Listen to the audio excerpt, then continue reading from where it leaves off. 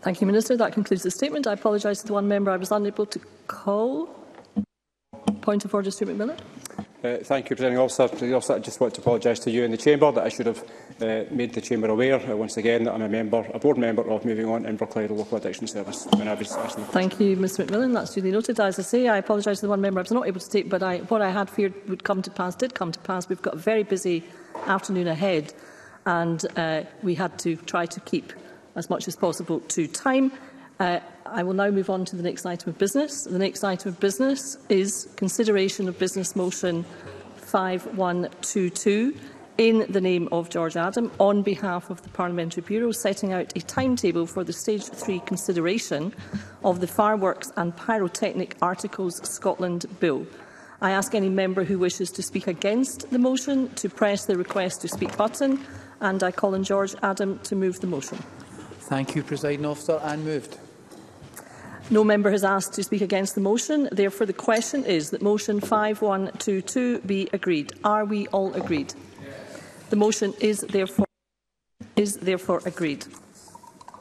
We will now move on to the next item of business. The next item of business is Stage 3 proceedings on the Fireworks and Pyrotechnic Articles Scotland Bill. In dealing with the amendments members should have the bill as amended at Stage 2, that is SP Bill 10A, the marshalled list and the groupings of amendments. The division bell will sound and proceedings will be suspended for around 5 minutes for the first division of the Stage 3. The period of voting for each division will be up to 1 minute. Members who wish to speak in the debate on any group of amendments should press the request to speak buttons as soon as possible after I call the group. Members should now refer to the marshalled list of amendments. And we turn to Group 1, entitled Licensing, Removal of Licensing Scheme. I call Amendment 2 in the name of Katie Clark, grouped with amendments as shown in the groupings. And I call Katie Clark to move Amendment 2 and to speak to all amendments in the group. Thank you, Presiding Officer. I move Amendment 2 and all the other amendments in this group which have the impact of removing the licensing scheme which would be created by this bill. This licensing scheme would be a Scottish Government, Scottish-wide, centrally run scheme which we understand would have a £20 to £50 fee attached to cover the administration costs. I've put down this amendment because of the real risk that the unintended consequence of these provisions would be to create a black market in fireworks in Scotland. There is little detail provided in the bill as to what the licensing scheme would look like. We do not have a principled objection to a licensing scheme being created, but given the concerns which have been raised by and with the Criminal Justice Committee, do not believe that it is appropriate that this should be dealt with by delegated legislation, but should require the Government to come forward with primary legislation on a licensing scheme to enable a proper scrutiny process. Yes, I'd be happy to. Alex Cole-Hamilton. I'm very grateful to Katie Clark for giving way. I agree with Katie Clark that this licensing scheme should have been better and further thought out. However, I'm also gratified to note that others are amending the bill to include reviews at various stages. Does Katie Clark agree with me that this will go some way to ensuring that the bill does what it intended to do? And does she also agree that there is a pressing need for this legislation to deal with repeated instances of antisocial behaviour, particularly in the Muirhouse area of my constituency? Katie Clark. I agree with the member that we have a very serious problem that needs to be addressed, and we'll be looking at the amendments as we go through the afternoon. It's quite clear that we do need to tackle this problem. I think the issue that I'm bringing to the Chamber is that the licensing scheme is not the method or indeed not the way that will do that. This bill, of course, does not ban the use of fireworks. It allows for professional organisations to have firework displays anywhere in Scotland all year round, and those professional organisations do not have to apply for a licence. So local authorities will not oversee the ability of professional organisations to have a public display. I will be speaking to an amendment later which seeks to give councils the power to ban all fireworks in certain areas, including by professional organisations. What this bill, however, does is restrict the ability of individuals to buy or use fireworks in Scotland for much of the year. So therefore, it would be a criminal offence to buy and use fireworks during those periods, and I'm not suggesting that this should change. So under the bill, it would only be possible to buy fireworks on 37 days, which would include the fireworks season, bonfire night, New Year, Chinese New Year and Diwali. And it would be possible for individuals to legally use fireworks on 57 days around the same period. It's likely that law-abiding citizens will fall foul of these provisions and use fireworks on the wrong day. This bill states that the individual needs to buy a licence to use fireworks or indeed to buy them. And there's no doubt that if this bill, as drafted, becomes legislation, law-abiding citizens will take steps to acquire a licence and only use fireworks if they have one. However, there is a significant problem with antisocial use of fireworks in Scotland, and it is unlikely that those who fall into the category of misusing fireworks will apply for a licence. They are more likely to obtain fireworks on the black market, with a trade developing of fireworks being available from unregulated sources. This is what has happened in a number of other countries where similar schemes have been introduced. In the committee, there was much discussion about people buying fireworks out of the back of white vans. If we look across Europe, in Italy, restrictions were brought in 2015, but there's no sign that the significant antisocial and dangerous use of fireworks there has been impacted.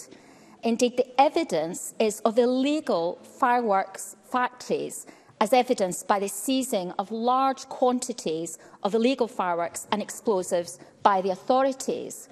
Indeed, in spite of these regulations, it was reported in January 2021 that following New Year, which is their biggest firework event, 79 people were injured, a huge number of birds were left dead, and Sky News Italia reported on the 1st of January 2022 that a year later, at that New Year, in spite of bans being brought in some cities, 124 were reported injured, 31 hospitalised, 14 of whom were seriously injured, with 20 minors amongst the victims. In the Republic of Ireland, fireworks have been banned, but this has not addressed the antisocial use of fireworks, where stockpiling and the illegal use of fireworks are significant problems. In Northern Ireland, a licensing scheme has been introduced, but there is significant evidence of unlawful use of fireworks being imported illegally. As I said, the bill makes it a criminal offence to buy or use fireworks outside specified days. That would stay in place whether there was a licensing scheme or not. So the issue is, what are the benefits of having a licensing scheme against the risks of a black market with people buying from unregulated sources who are less likely to comply with safety and industry standards? Yes, of course, I'd be very happy. Nico. Thank the member for giving way. I would agree that there was significant discussion on this issue in committee, but I think the member may also be aware of correspondence that's come in from the Royal College of Physicians of Glasgow that sets out that, and I quote, firework licensing would change the purchase from impulse to one of planned decision making, with the burden of responsibility on the purchaser to provide proof of age and suitability to purchase fireworks. So would you agree, or would the member agree, that that is a strong case to have a licensing scheme in place? Katie Clark. Indeed, I agree with the convener of the committee, as I've already said, that some individuals would apply for a licence and would not use fireworks the rest of the year. That indeed is the case. But I think the issue really is whether the licensing scheme would affect the culture change that the Cabinet Secretary has spoken about, and I plan to move on to that, hopefully, maybe after I've taken this intervention. Before the intervention is taken, I would counsel the member that probably she should be starting to bring her remarks to a close. Russell Finlay.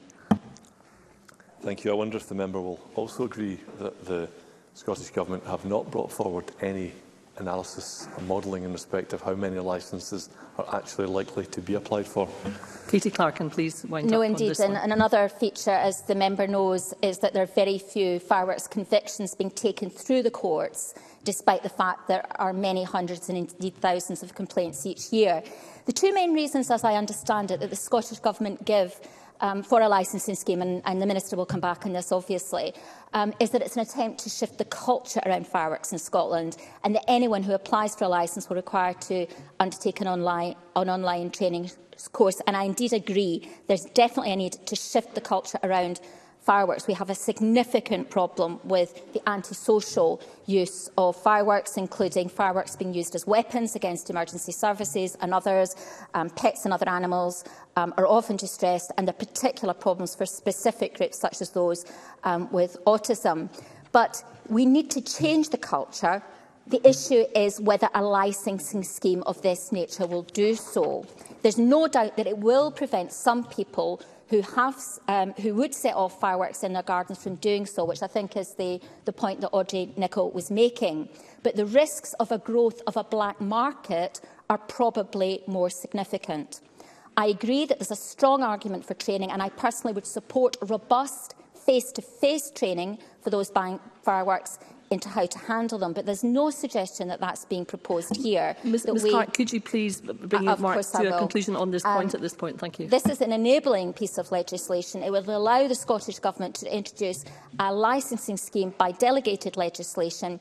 Any licensing scheme needs proper scrutiny by this Parliament, and for this reason I ask for support for all of the amendments in this group. We know that the creation of these restrictions is likely to lead to the demise of specialist fireworks shops who currently provide advice and guidance, and we believe that the creation of this licensing scheme potentially creates more problems than it solves. Thank you, Presiding Officer. Thank you. I call Jamie Green. Thank you, Deputy Presiding Officer. Just very briefly, we've got a lot to get through today, and it's the first group. Thank Katie Clark for her amendments. Just from the outset, I'll say we can't support the approach that she's taken to simply remove the licensing scheme altogether. I think there is some merit to it, but she rightly raises issues about the devil being in the detail and the fact that it's not in the face of the bill. That's something the Stage 1 report from the committee raised. I mean, I just want to say from the outset, in the very opening minute of Ms Clark speaking, I heard the Minister shout across the room the word rubbish. I would like to say I hope that's not the direction of travel for today's debate, and I'll tell you why. Because, if I may, these are serious issues that we're going to debate. We have a lot of very considered and thoughtful amendments that have been proposed by members right across the board. And it's notable that all members of the committee have worked extremely constructively with the government, with civil servants, and, surprisingly, believe it or not, with each other. And I hope that we can maintain that level of respect throughout this afternoon's debate as we put forward our own ideas about how we think we can improve the bill. The government's welcome to disagree with those ideas. They're welcome to vote against them when we vote on them. But I would like us to at least go into this debate with that considered approach. The only point I would like to make in addition to that is that I appreciate Mr Cole-Hamilton has talked about the need for doing something to address fireworks. At no point has anyone in this chamber, across whatever your views on the approach of this bill, accepted that we can just sit back and the status quo will remain. What we do have, though, in front of us this afternoon is a wide range of amendments that seek to improve the bill, that seek to strengthen it in many ways. And I would point out that when we try to do this at stage 2, almost every single amendment split the Justice Committee on an equal splitting, and most of the amendments fell purely as a result of the casting vote of the convener. And I think that is testament to the fact that there is cross-party support for some of these amendments. And I hope that members who perhaps didn't sit through the Stage 1 evidence session or did not participate in the drafting of the Stage 1 report actually do read and have read the Stage 1 report. It was a very considered and thoughtful one, and indeed contained many criticisms, many of which have not been addressed, which we will seek to do over the course of this afternoon. I call Polly McNeill. Thank you, Presiding Officer. I'd like to join with Jamie Green before we have this Stage 3 underway. We have supported the government's attempts to control fireworks. There's a consensus on this. But we must I think we must be allowed to scrutinise this stage 3 without heckling from the Minister. Perhaps you want to intervene on me, because we're doing our job. Because if you ask the public if they want more control over fireworks, of course they will agree. But in their minds, they want to halt the misuse of fireworks. And they might not be thinking of themselves sitting in the back garden in November when they're setting fireworks off. But the bill is quite clear, and this is an important point.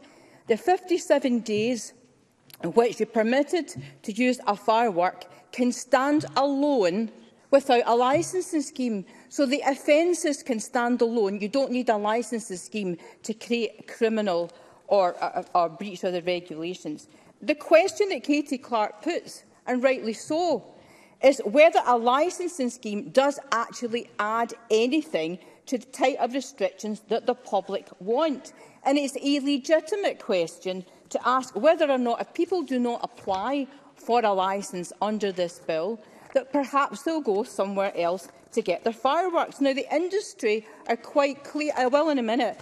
The industry are quite clear that they are challenged the Minister on her assertion when she says that a delivery driver would have a legal obligation to check for a licence, as they do with other age-restricted purchases. But the British Fireworks Association says that is true, but this duty does not extend to the checking the licence for a firework.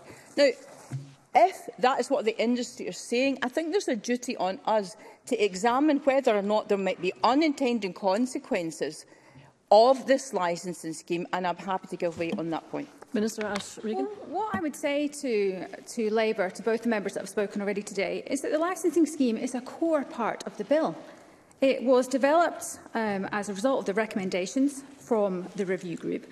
And I also think that the members are muddling up different schemes in international jurisdictions, and comparing a scheme where fireworks are completely banned to the one that we have here is introducing a little bit of disingenuousness, I would suggest, to the debate. And I would say to the member that there is still a legitimate route for people in Scotland, if this bill is passed, to be able to buy fireworks legitimately. I think it might be reasonable to say that if we had closed down all legitimate routes to buy fireworks, that people might seek to buy them elsewhere. Would the member accept? Colin Whitnell. Accept? Well, there's quite a number of points you made there. I mean, first of all, what we're saying is that you can still control fireworks without a licensing scheme, because the 57 days which the Minister has chosen as where fireworks can be permitted would be an offence to letting a firework off out with those 57 days. We're also saying that we don't think, and you will presumably acknowledge, that the committee did have to fast-track the scrutiny of this, which turned out to be one of the issues. We haven't had time to examine international evidence. So you'd be quite correct to say that Ireland has a different scheme. Well, we didn't get a chance to look at Italy, and that's one of the points that Katie Clark made. We just didn't have enough time to look at it. I want to be clear that Scottish Labour supports the government's attempts to control fireworks, and we do accept that the public want action. What we are questioning whether the licensing scheme might have unintended consequences. We do not feel that it's properly and adequately been addressed by the government in relation to the black market, which the industry have repeatedly asked you about. I don't feel there have been satisfactory answers to that, and I think we're entitled to them. Thank you. Thank you. I would just remind members, when they're referring to each other, that they should not refer to you, because that's referring to me, and I have no role in this beyond chairing the proceedings. I call Fulton McGregor, who is joining us remotely. Mr McGregor, please. Thank you, Presiding Officer. I won't speak for long on this grouping, because I know that we've got quite a long day as it is, but I did just want to come in and say that I won't be supporting the amendments in this grouping in the name of Katie Clark. As the Minister has said in an intervention there, the licensing scheme is pretty much the main, or at least a primary aspect of this bill. And I do actually wonder how close some of these amendments have come to being breaking amendments, because as members that have sat on the committee with me will know that the licensing scheme is so important in that aspect, although I do respect the fact that Katie Clark has continued to bring this forward from stage 2. You know, the other thing that members who maybe haven't been involved in this full scrutiny should know is that there's widespread support from stakeholders on the introduction of a licensing scheme. We took a lot of evidence at stage 1. We had a lot of panels in front of us, and there is, in the main, a lot of support there from stakeholders. We did hear from the industry that there could be the threat of a black market, but we wrote to the Irish government, who gave us a very quick response, because we were at that stage running out of time when we heard that evidence, and they didn't back up those claims with any clear evidence. So I think that is also worth noting. You know, at the essence of a licensing scheme and the bill in general is the attempt to change the culture that we have, the relationship that we have with fireworks here in Scotland. That's what our constituents want, and that's what the government are trying to attempt. As I said in the stage 1 debate when I spoke, you know, and I think other members said as well, nobody's under any illusion that this is going to happen overnight, but we've got to start the culture change somewhere, and a licensing scheme is going to be a big part of doing that, and therefore I don't support these amendments, including Katie Clark's name. Thanks. Thank you. I now call the Minister to respond. Presiding Officer, while this group includes a substantial number of amendments, they seek to achieve one significant effect, and that is to remove the licensing system from the bill. Ms Clark lodged an amendment at stage 2 to start a debate on whether the licensing system should be removed, and I understand that this group of amendments have been lodged to seek to progress that point. Presiding Officer, as I stated during stage 2 proceedings, I consider amendments to remove the licensing system to be wholly disproportionate step to take. The licensing system is based on extensive consultation and engagement, a point that Mr McGregor has just made, and this includes the 2021 public consultation, which demonstrated significant support amongst respondents for a firework licensing system, with 84% agreeing that it should be introduced. During stage 1, the committee heard from a range of stakeholders who were supportive of the range of measures in the bill, and this included the Scottish Fire and Rescue Service, who stated that the licensing system encourages people to engage in some training in how to use fireworks, as well as making it significantly more challenging to buy fireworks and putting some control around that process. So I understand that members have expressed concerns about the level of detail that's in the bill and what will be set out in future regulations. So following stage 1, I shared a licensed user journey with the committee, and this set out the practical steps that a person must follow in order to apply for a licence. And all of this detail is already included in the bill, and I hope that this provided members with the reassurance that the fundamental principles and the core functions of the system are included within the bill. And the licensed user journey also pointed to the 4 areas where regulations are required for implementation of the system. So, as I've previously stated, I believe that the most appropriate approach to take operational details is to set these out in the regulations. And these regulations will be subject to a consultation requirement, and the public and stakeholders will have the opportunity to share their views on proposals. And I also brought forward amendments at stage 2 to accept the DPLRC recommendations and require certain regulations to be subject to the affirmative procedure, which would give the Parliament the opportunity to scrutinise those regulations further. And this relates to the broad regulation-making power at section 18, which means that where regulations may go beyond any type of administrative detail, they will be subject to the affirmative procedure. So, Presiding Officer, to conclude my comments to this group, I consider that this group of amendments and the attempt to remove the licensing system is excessive.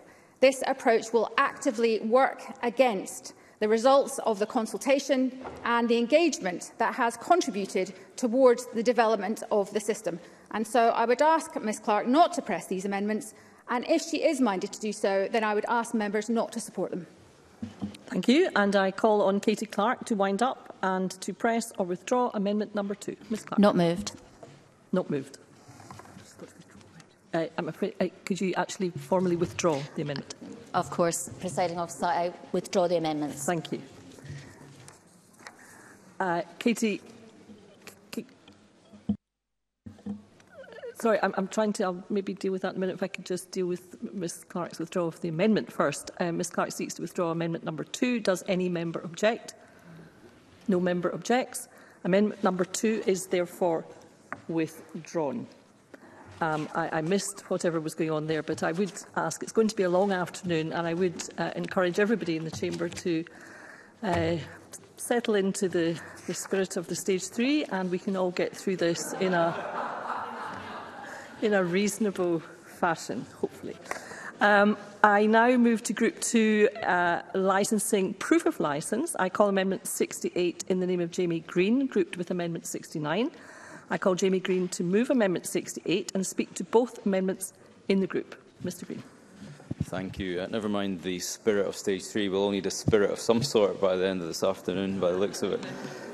I know, it's a bad joke, but they get worse. Do hang around.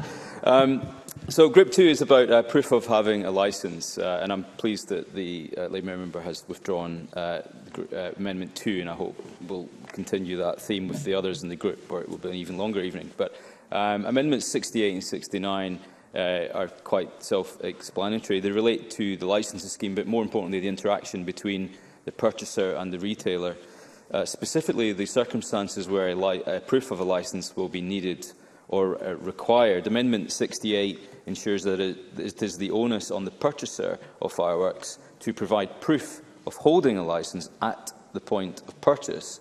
Now, be that electronic or paper, the detail of that we are yet to see. People traditionally buy fireworks in two sources, in person through retailers.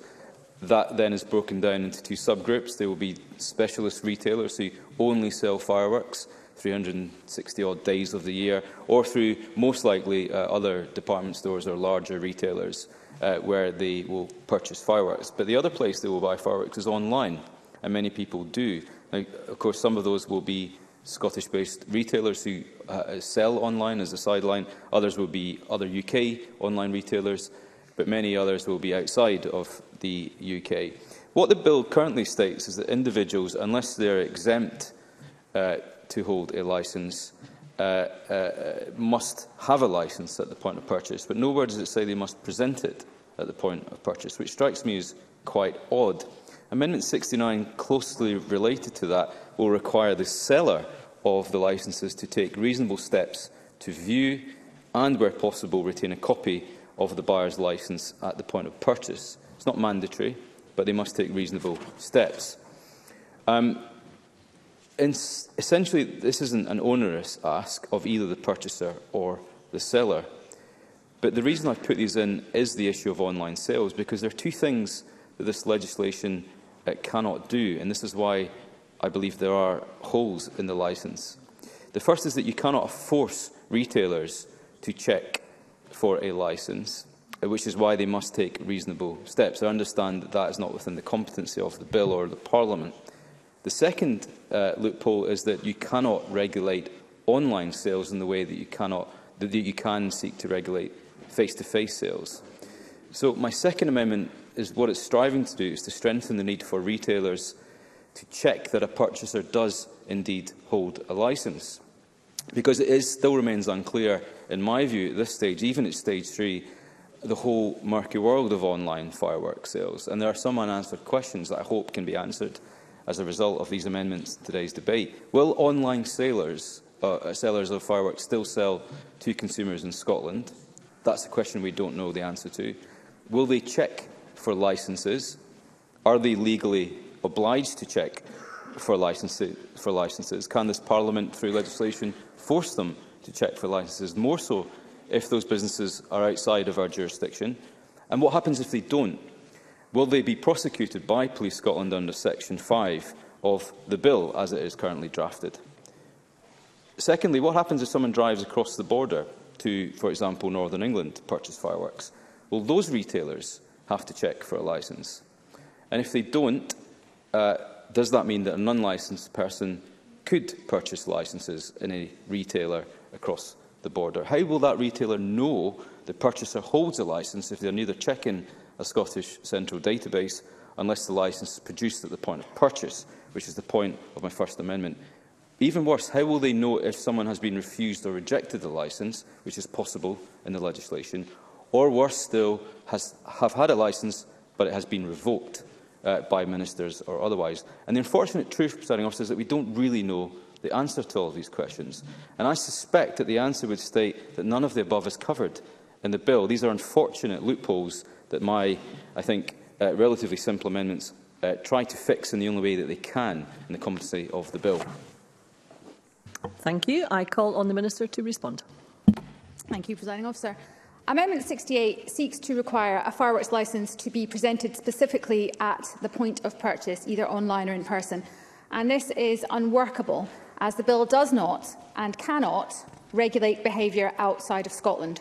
So Section 5 of the bill ensures that suppliers will take reasonable steps to establish that they are not supplying fireworks to an unlicensed person. And this is not confined just to the point of sale, but to every part of the process of supply. So for transactions with retailers out with Scotland, which was the example that the member gave there, it's the delivery company who will be subject to the requirements of Section 5. So, for example, if fireworks are purchased from a European website online and the delivery address is in Scotland, the physical handing over or delivery of the goods is part of the supply of fireworks, and it is that part of the process where enforcement action in Scotland for online sales can be focused. And it's anticipated that this will work in a similar way to delivery of age-restricted products, where the person delivering the products must satisfy themselves that the recipient is of a permitted age to receive the delivery. So, Presiding Officer, I believe that Amendment 68 is not feasible and I won't be supporting it. Amendment 69 seeks to provide examples of what constitutes reasonable steps to determine if a person has a firework licence, by setting out that this includes viewing and retaining a copy of the person's firework licence. So, Presiding Officer, whilst I do sympathise with the intention behind these amendments, I don't think it's right to provide such examples. We don't want to cause unintended consequences or narrowing of the scope of this defence, and I believe that we had quite a detailed exchange on that at stage 2.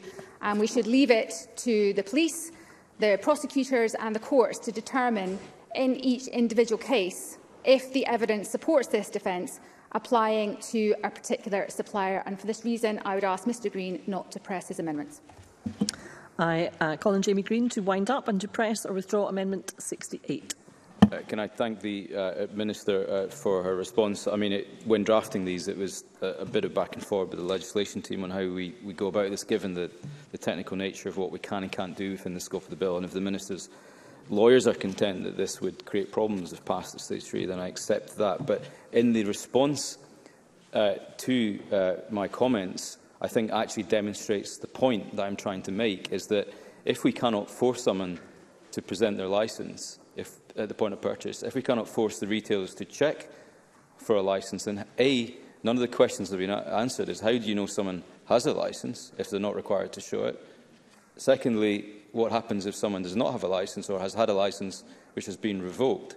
And if we cannot legislate from outside of our own jurisdiction, i.e. a Scottish retailer who sells fireworks in a face-to-face environment, then how on earth is this bill going to have any teeth if the majority of fireworks move to an online environment? And it is quite possible that people can still go on the internet, Google fireworks, buy them, and at no point will they be asked to present their licence at the point of purchase by the retailer. Shifting all of this onto courier companies, by the way, to which we took no evidence from at any point in the proceedings, is simply to say that it is the supplier must check, not the retailer, not the seller, but the person who turns up at your door and knocks it and says, do you have a licence, can I see it? That's not in the bill. And we took no evidence on that. And I'm afraid that diversion from this is the only place we think we can regulate that does create an issue. So again, it's unbelievable that we get to stage 3 of the bill and there's clearly still holes, massive holes, in what the bill is seeking to achieve versus what it can do through competency or reality. And I'm afraid that nothing in the answer that I've heard fills me with confidence that those issues will be addressed. Nonetheless, no member wants to put in an amendment that will, at this stage in proceedings, that will create legal problems in the legislation. So I will withdraw Amendment 68. Jamie Green seeks to withdraw amendment number 68. Does any member object? No member objects. Amendment number 68 is therefore withdrawn. I call Amendment 3 in the name of Katie Clark, already debated with Amendment 2. Katie Clark, to move or not move? Amendment number 3 is not moved. I call Amendment 69 in the name of Jamie Green, already debated with Amendment 68. Jamie Green, to move or not move? Not moved. Amendment 69 is not moved. I call Amendment 4 in the name of Katie Clark, already debated with Amendment 2. Katie Clark, to move or not move? Not move. Amendment 4 is not moved.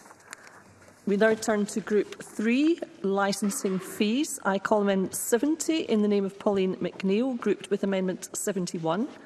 I draw members' attention that if Amendment 70 is agreed to, I cannot call Amendment 71 due to a preemption. I call Pauline McNeill to move Amendment 70 and to speak to both amendments in the group. Ms McNeill. Thank you very much. I move Amendment 70 in my name. So this is in relation to the cost of the licensing fee, an exchange that I had with the Minister at stage 2. And I would fully acknowledge that the Minister is in the same position as I am, which is that we do not want to make a fee so prohibitive that people will not apply for it. I'll say this before the Minister does, because it's always usually the case. The wording is not perfect in this amendment. I'll just say that up front, that I had reflected on what the Minister said at stage 2, and I did read the proposal again, but what my concern was is that the cost of running the scheme will also include monitoring the existing licence holders and legal enforcement of the scheme. That's what it says in the note. However, perhaps you could clarify that. I thought, well, if the scheme is going to cover all these things, it could potentially be expensive. And I think the Minister knows where I'm coming from in all of this, is that I have the same concern about the licensing scheme. If it's too costly, then it will prohibit people from applying for a licence, and they won't be able to enjoy fireworks, which is what they're entitled to do on the 57 days of the year.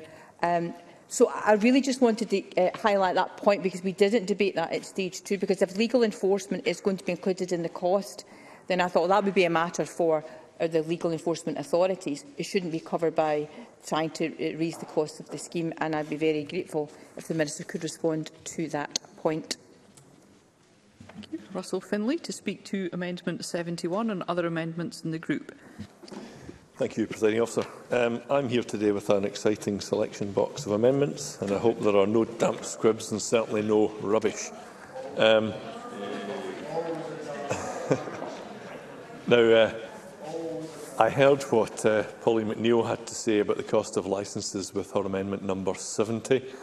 The first amendment in my name is number 71, which is in the same group and which I move in my name, and it's similar in that it's about the licence fees, but it does not go quite as far, which is what Pauline McNeill wants to see, is seeking to scrap the fees altogether. Now, if there's going to be a licence, we recognise the need for a fee. Of course, the scheme will not pay for itself, but the public should not be unfairly penalised. My amendment is about protecting consumers and responsible users of fireworks. The omission of an actual cost in the bill has been explained by the Minister at stage 2. The Government say licences are likely to cost between £20 and £50, and the Government are asking us to pass the bill and then trust them on this detail. But even £20 to £50, I would suggest, is a broad spectrum. How many people willing and able to spend £20 on a licence would then pay £50? If you want to buy a £30 typical box of family fireworks, then a £50 licence does seem too much, and every incremental increase within the suggested price scale would surely result in fewer people applying for a licence, although the Scottish Government appear to have done no modelling on this whatsoever. Now, some might suspect that this may be the real intent: make licences unaffordable and unappealing, resulting in fewer fireworks. But the bill's omission of a licence price and any explicit commitment to maintain their affordability has risks. Like so much else in this rush legislation, there's a real danger that a prohibitive fee would deter legitimate users and drive them towards a black market. Again, where's the modelling on that? Which is why the bill, through this amendment, needs to include a commitment to keep the price sensible, affordable and accessible. Now, the Government's stated intent is for licences to encourage safe use of fireworks, with online training being central to that. So I hope the Minister will give consideration to this amendment, and if she's not minded to support Pauline McNeill's proposal to scrap licence fees altogether. And this would go some way to ensuring that cost does not become a barrier to those seeking responsible enjoyment of fireworks. Thank you. I call the Minister. Presiding Officer, there has understandably been much debate about the licence fee during stage 1 and 2. So turning firstly to Ms McNeill's amendment, this seeks to amend the bill to remove the requirement that Scottish ministers must have regard to reasonable running costs of the licensing system when setting a fee, and that only a nominal fee could be charged or that the fee could be remitted entirely. And I know that Ms McNeill has raised concerns about system running costs at stage 2 and how this could impact the licence fee level that is set. So whilst cost recovery will be a key determinant of the fee level, in line with the standard approach for all such fees, I believe that a proportionate fee should generally be chargeable in order to ensure that applications are made with due consideration of the responsibilities involved in holding a fireworks licence. And I will just come on to addressing Ms McNeill's particular question that she asked me during her contribution. And she asked me, I think, about legal enforcement or legal administration. I think that was the term she used. So it's not the intention, I can confirm that, it's not the intention that the cost will cover elements of enforcement. It's for administration purposes only. I'll give way. Jamie Green. If over the course of future years, after the licence scheme is in place, it becomes apparent that we know that it is the cost of the licence fee which is putting off people from applying for a licence, would the Government see that as a success, i.e. fewer people are seeking to buy fireworks, or would they see that as a failure of the licence scheme and then thereafter remove the fee or reduce it to a nominal amount, which would encourage more people to come for a licence, which was the most likely scenario the Government would take? Minister. I think the member raises a legitimate point. We will keep the fee under review, and the modelling that we have done, which the member no doubt will have seen, is that we are modelling a reduction in the number of fireworks sales. So we have modelled that, but we will keep it under review. And if what the member says, there's evidence to suggest that, we will look at the level that the fee is set at. So to reiterate the point that I made previously, I remain committed to ensuring that the licence fee is proportionate and that it's fair, and that it will be set following a wide-ranging consultation and at a rate which ensures that while robust checks and balances are in place, the fee isn't a restrictive barrier to the safe and lawful use of fireworks. Now moving on to Mr Finlay's amendment, I don't consider this amendment to be necessary. The bill already requires the fee to be set with regard to the reasonable costs of the licensing system, and so any impact of inflation on those costs will of course form part of the fee level which is determined, and consultation on the fee, which will be required before any regulations are made, will also ensure that the fee amount is reasonable, and it will allow other cost pressures on individuals to be reflected. I understand the requirement to obtain a licence and pay a fee will incur additional costs to people who wish to buy and use fireworks. And again, I want to reiterate my point in relation to the amendment that I remain committed to ensuring that the licence fee is proportionate and fair.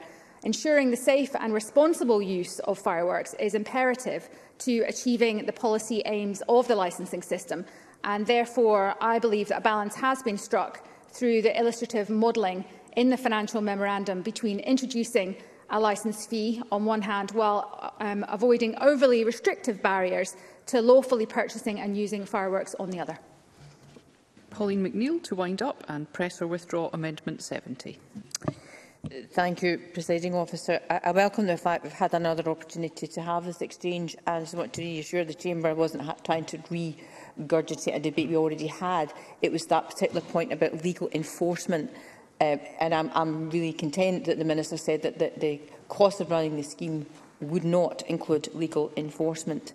I also acknowledge that the Minister has said from the beginning that these costs need to be proportionate. We can take a view of what proportionate is, but I think we know that if it's set too high, because in the consultation it was between £20 and £50, £50 being the higher end, I think in a cost of living crisis, clearly I think we could agree that you wouldn't want to see the fee at that end. I certainly wouldn't.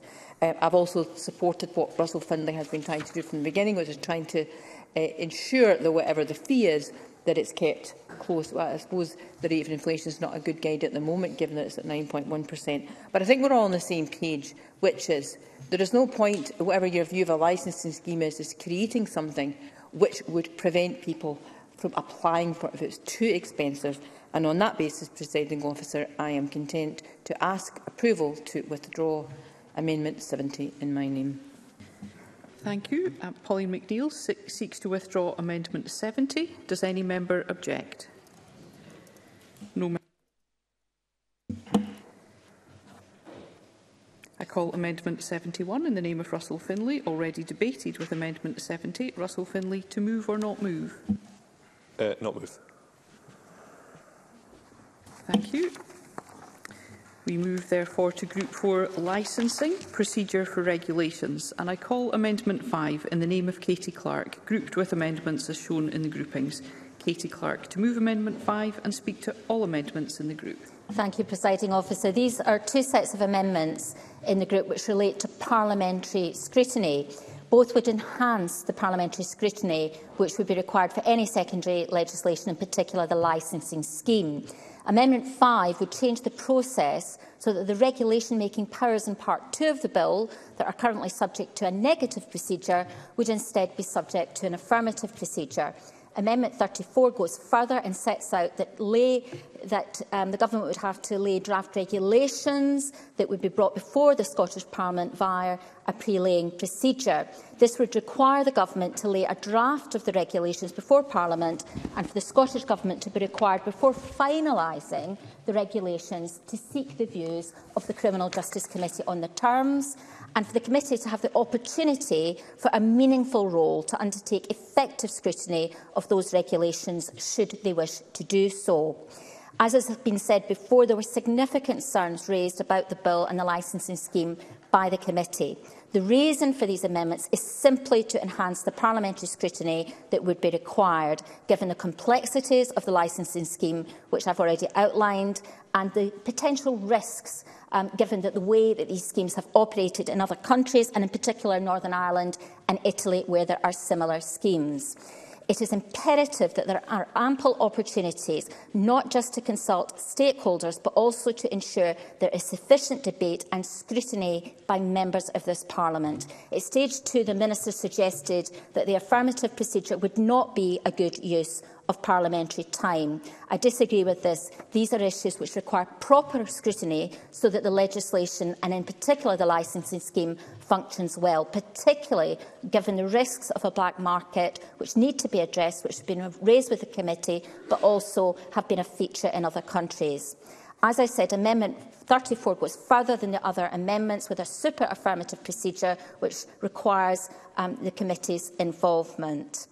This legislation is complex, although there is a lack of detail in relation to the licensing scheme itself. It could have been much more simple, and for that reason, I believe it is appropriate that there is effective scrutiny should there be further regulations brought forward. Thank you. I call Jamie Green.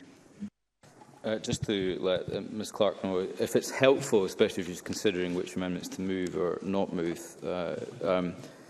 that we would support all the amendments in this group other than 33. 33 removes section 19, which I think presents an issue around the licence scheme. I suspect it may be consequential of other endeavours to remove the licence scheme altogether. However, the other amendments in this group do make an important point by, in some of them, changing the negative to the affirmative procedure, thus thereby increasing scrutiny of future regulations. We know that because so much of the devil of the detail of what this bill will create will be brought through regulations, I always would support amendments where they arise to improve scrutiny by either a committee or the Chamber itself, especially Amendment 34, which, as the member rightly points out, is around it ensures that Parliament itself must be consulted about regulations, and I think it's only right, given the lack of detail of much of the regulations that will form how the bill is delivered, that the Parliament itself,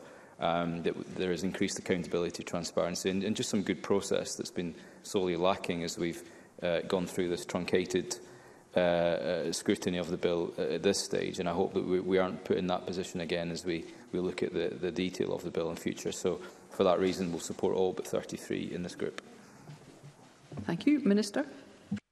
Officer. So I understand that the amendments in this group seek to enhance scrutiny and consultation around the licensing system, but I believe that my openness to increased scrutiny has already been demonstrated by accepting the DPLRC recommendations on affirmative regulations and by including from the outset a consultation requirement at section 19 of the bill. This requirement ensures that there is an opportunity to gather views on proposals for what may be included in these regulations, for example, in relation to the licence fee that we were discussing earlier. So Amendments 5, 7, 11, 18 and 20 seek to make the regulation-making powers in Part 2 that are currently subject to negative procedure instead subject to affirmative procedure. And I don't consider that the affirmative procedure is either suitable or proportionate for these type of regulations, which will be used to set out operational and administrative details for the licensing system. It's not intended that these powers will be used on a frequent basis, but it is necessary that when they are used, they can be used in a timely manner in order for the licence system to continue to operate efficiently and at an optimum level. So, in my view, requiring affirmative procedures for operational and administrative changes would not be appropriate. Amendment 32 seeks to extend the consultation requirement to regulations made under Section 3 of the bill.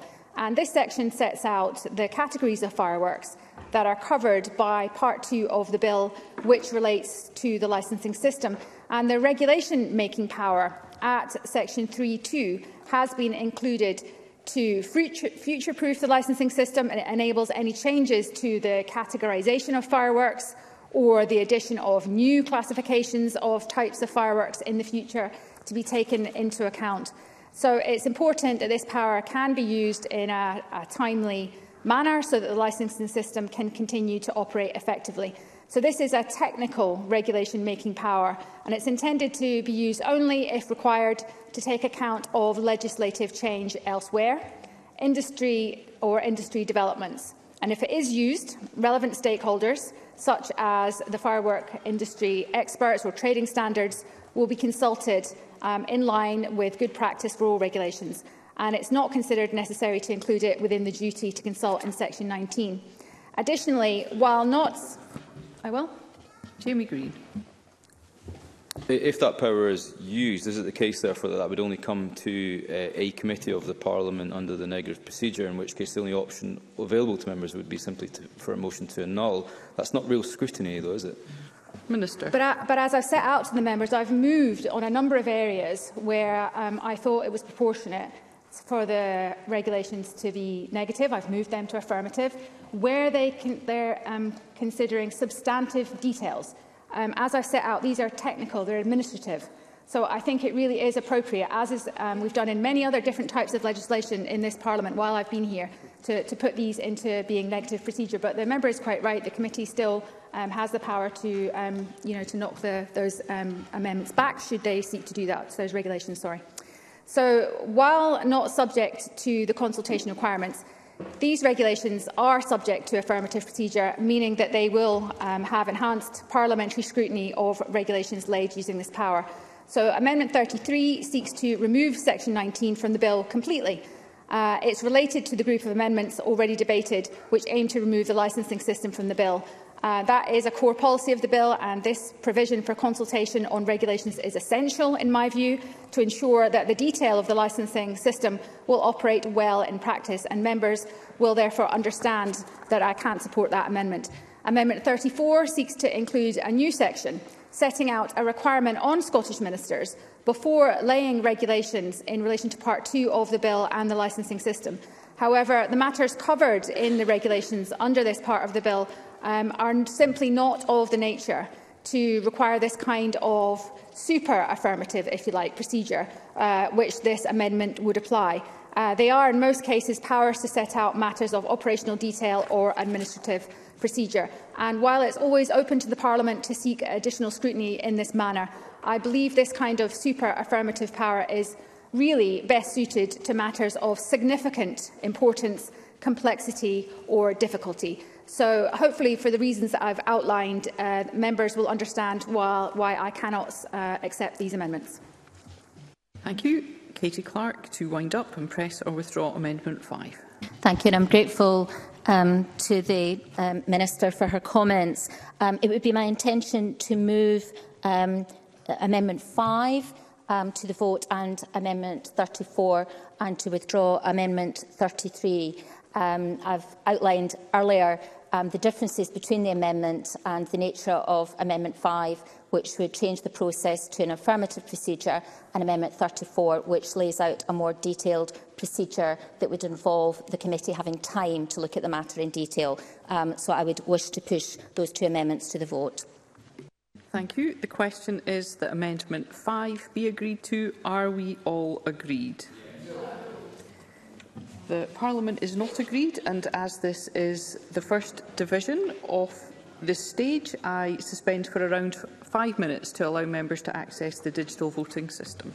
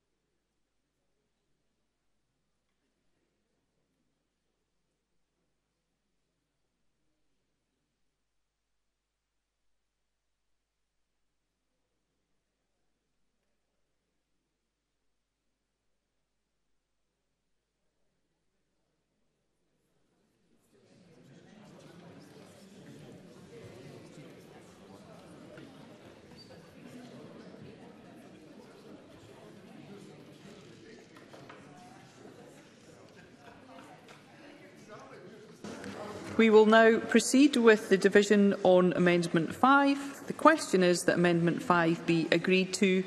Are we all agreed? Members should cast their votes now.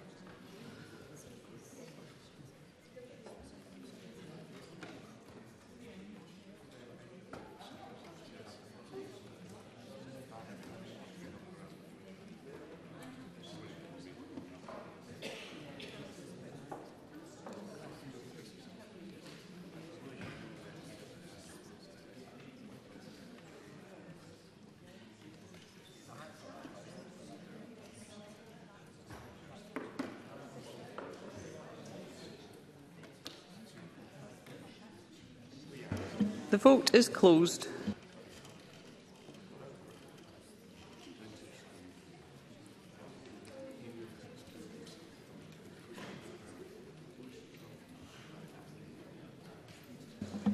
Point of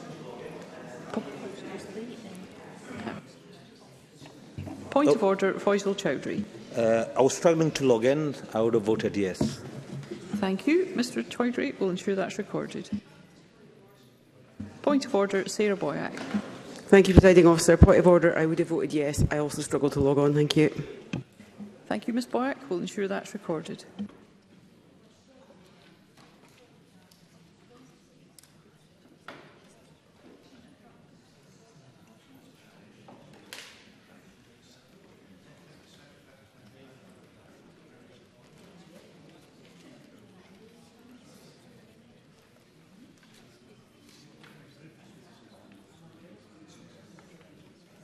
The result of the vote on amendment number 5 in the name of Katie Clark is yes 46, no 64. There were no abstentions. The amendment is therefore not agreed. I call amendment 6 in the name of Katie Clark, already debated with amendment 2. Katie Clark, to move or not move? Not move. Thank you.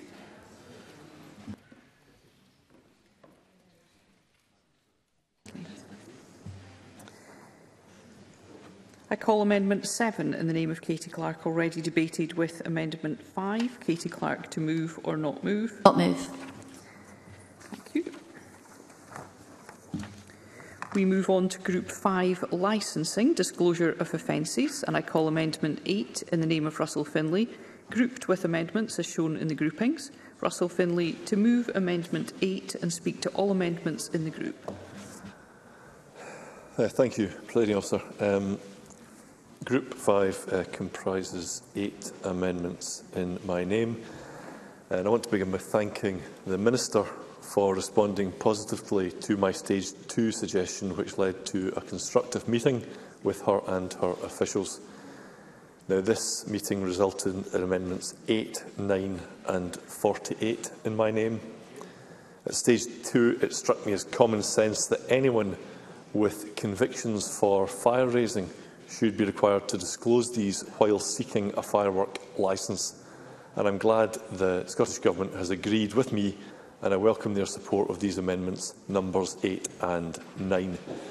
Amendment 48 is a consequential of them, which updates the definition of relevant offences for the purpose of a report on the operation of the Act, as required in Section 44A.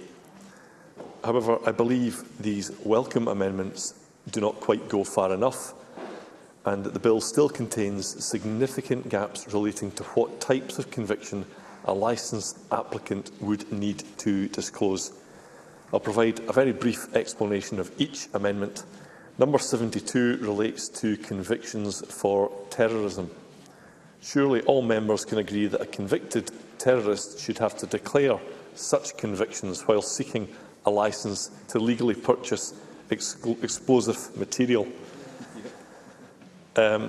It's no stretch to suggest the contents of fireworks could be misused by those with ill intent, and I would therefore encourage members to vote for this amendment. I'll now turn to Amendment 73.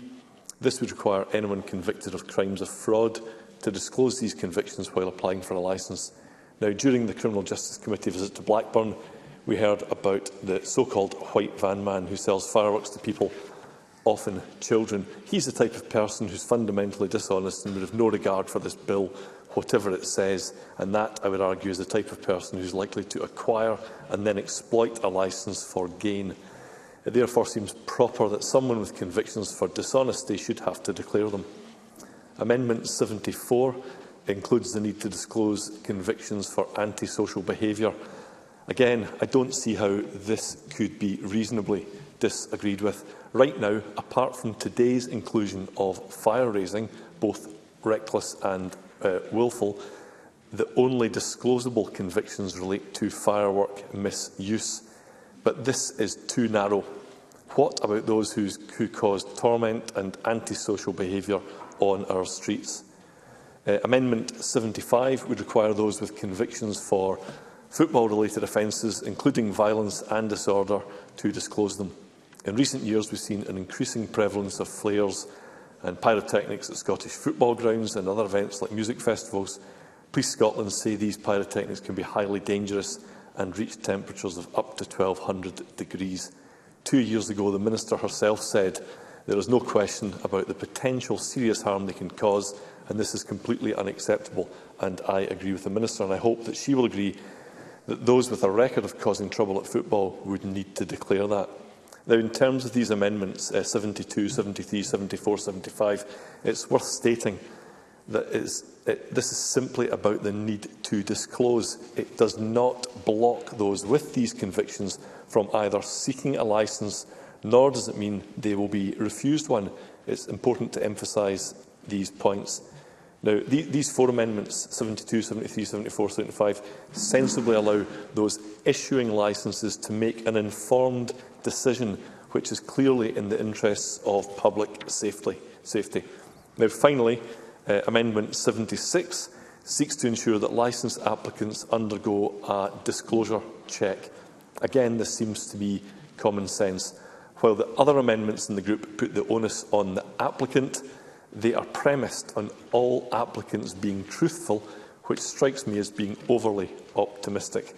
It may be that some applicants are genuinely unsure about what they need to disclose. It may be that others will just not come clean. And by requiring ministers to ensure a standard disclosure check is completed, this would verify what was disclosed. And those making the decision can be confident that it's being reached with sight of the best available information. And that, Presiding Officer, is in everyone's best interests. Thank you. I call Jamie Green. I just want to reiterate two simple points. The first is that what my colleague is trying to do is ensure that these offences, and I think they're very self-explanatory, terrorism, antisocial behaviour and other types of fire-raising offences are disclosed. It will not and does not automatically refuse the issuing of a licence. That's the first point. But the second point is in the context of what then happens. And a point that we raised and indeed tried to amend at stage 2 was around the technical capabilities of whatever the licence scheme looks like. We do know that it will be a nationally administered scheme, not run by local authorities, and it's worth clarifying that confusion because I don't think it has been clear throughout the process. But whoever administers the scheme, be it someone in the central government, whichever agency or body, we're not sure yet, the government will come forward with those proposals. But the onus is on them to check that the information that's been provided is true. Again, I had similarly but different worded amendments at stage 2 on this. It puts the onus back on the administrator of the licence. Those who issue the licence says that the duty is on them to check that the information that's been provided around disclosure is truthful. Now, there are a number of mechanisms available to do that. My colleague is suggesting some through his own amendments. But I would ask ministers to, not just the ones that the ministers have agreed to work with us on in terms of additional offences, but actually the overall premise of how those offences are dealt with when issuing licences. And I would ask the ministers, if this is not the way to do it, then I would like to hear how the licence administrators will check the information that's provided by those who provide the information, because, as my colleague said, unfortunately not everyone will be truthful or indeed knowledgeable about which offences should be disclosed, and the onus therefore lies on those who give out the licences to ensure that that information is accurate in the interest of public safety. Thank you. I call the Minister. Thank you, Presiding Officer. So I welcome Amendments 8, 9 and 48 from Mr Finlay, which have been developed following our very constructive discussion since Stage 2 proceedings. I was not minded to include a requirement to disclose a broad range of offences during a licence application. However, I recognise that there is value in offences where the misuse of fire has been a factor being considered during a licence application. And I understand that members have previously indicated a preference for the disclosure requirement to be much broader and to include all serious offences. However, I believe there is a fine balance to be achieved. I don't want to dissuade people from applying for a licence by requiring them to disclose a broad range of irrelevant offences. I want people to apply for a licence. I want them to undertake the necessary training course and to be able then to use fireworks and how to use them safely and also lawfully. So the bill currently requires offences involving the misuse of fireworks and pyrotechnics to be disclosed. And should members vote in favour of Mr Finlay's Amendments 8 and 9 today, that will extend to offences involving the misuse of fire. And I believe that this is proportionate, and I'll ensure that all relevant offences can be taken into consideration when the decision is taken to grant or to refuse a licence application. And just to pick up on Mr Green's points there, the Scottish Government will be administering and there will be an enhanced verification process developed. Thank you. Russell Finlay to wind up and press or withdraw Amendment 8. I will press Amendment 8, yes. Thank you. You may wind up, Mr Finlay. So I'm new to this. So I'll go back to moving Amendment 8, and to wind up, the Minister is right in what she says that we don't want to deter applicants due to a high bar of disclosure, but I don't think it is a high bar. I think it's a perfectly reasonable one. The phrase irrelevant offences was used in the response, and I struggle to see how terrorism especially, but not least the other ones, could be described as being irrelevant for the purpose of acquiring a firework licence. And I didn't really hear anything in respect of Amendment 76 about the requirement for a disclosure check. So, therefore, move Amendment 8. Thank you. The question is that Amendment 8 be agreed to. Are we all agreed? Yes. We are agreed. I call Amendment 72 in the name of Russell Finlay, already debated with Amendment 8. Russell Finlay to move or not move? Move. Thank you. The question is that Amendment 72 be agreed to. Are we all agreed? No. The Parliament is not agreed. There will be a division and members should cast their votes now.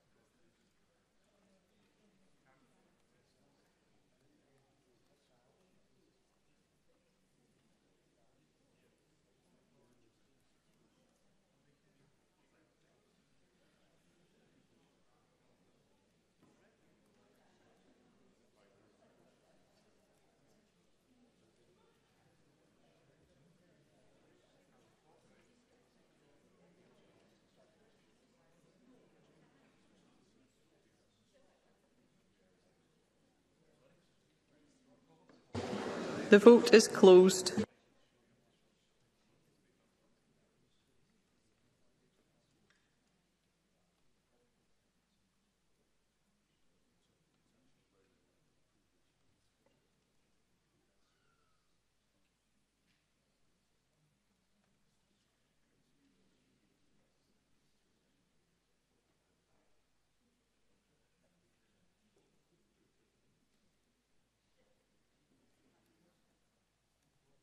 Point of order, Kenneth Gibson. Thank you, Presiding Officer. I would have voted no. I couldn't connect to the digital platform. Thank you, Mr Gibson. We'll ensure that's recorded.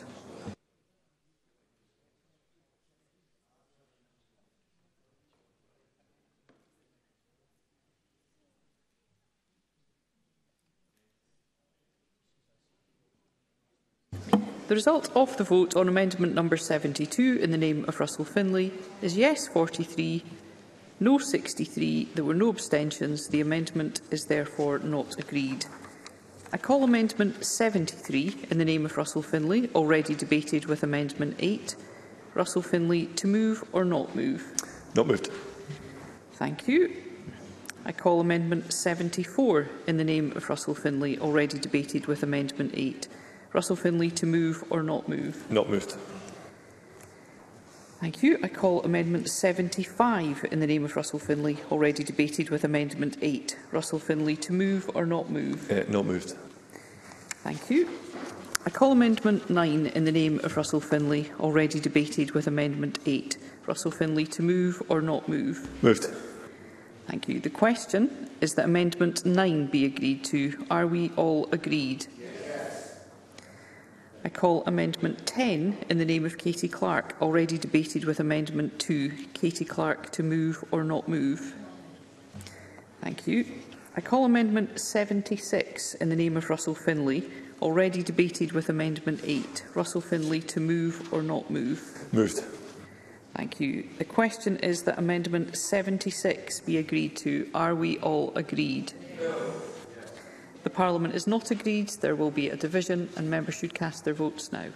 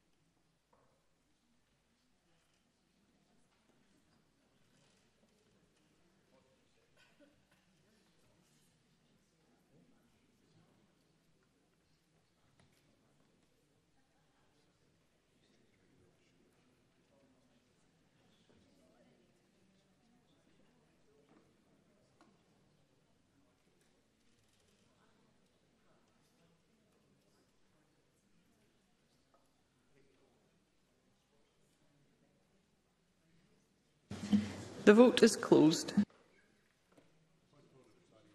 Point of order, Edward Mountain. Thank you, Presiding Officer. My device would not connect to the parliamentary system and therefore I would have voted yes. Thank you, Mr Mountain. We'll ensure that's recorded.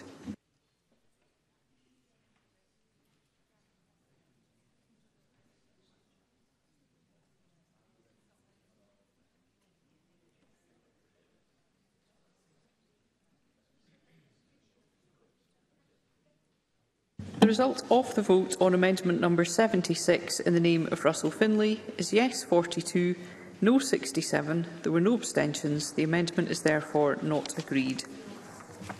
I call amendment 11 in the name of Katie Clark, already debated with amendment 5. Katie Clark, to move or not move? Not move.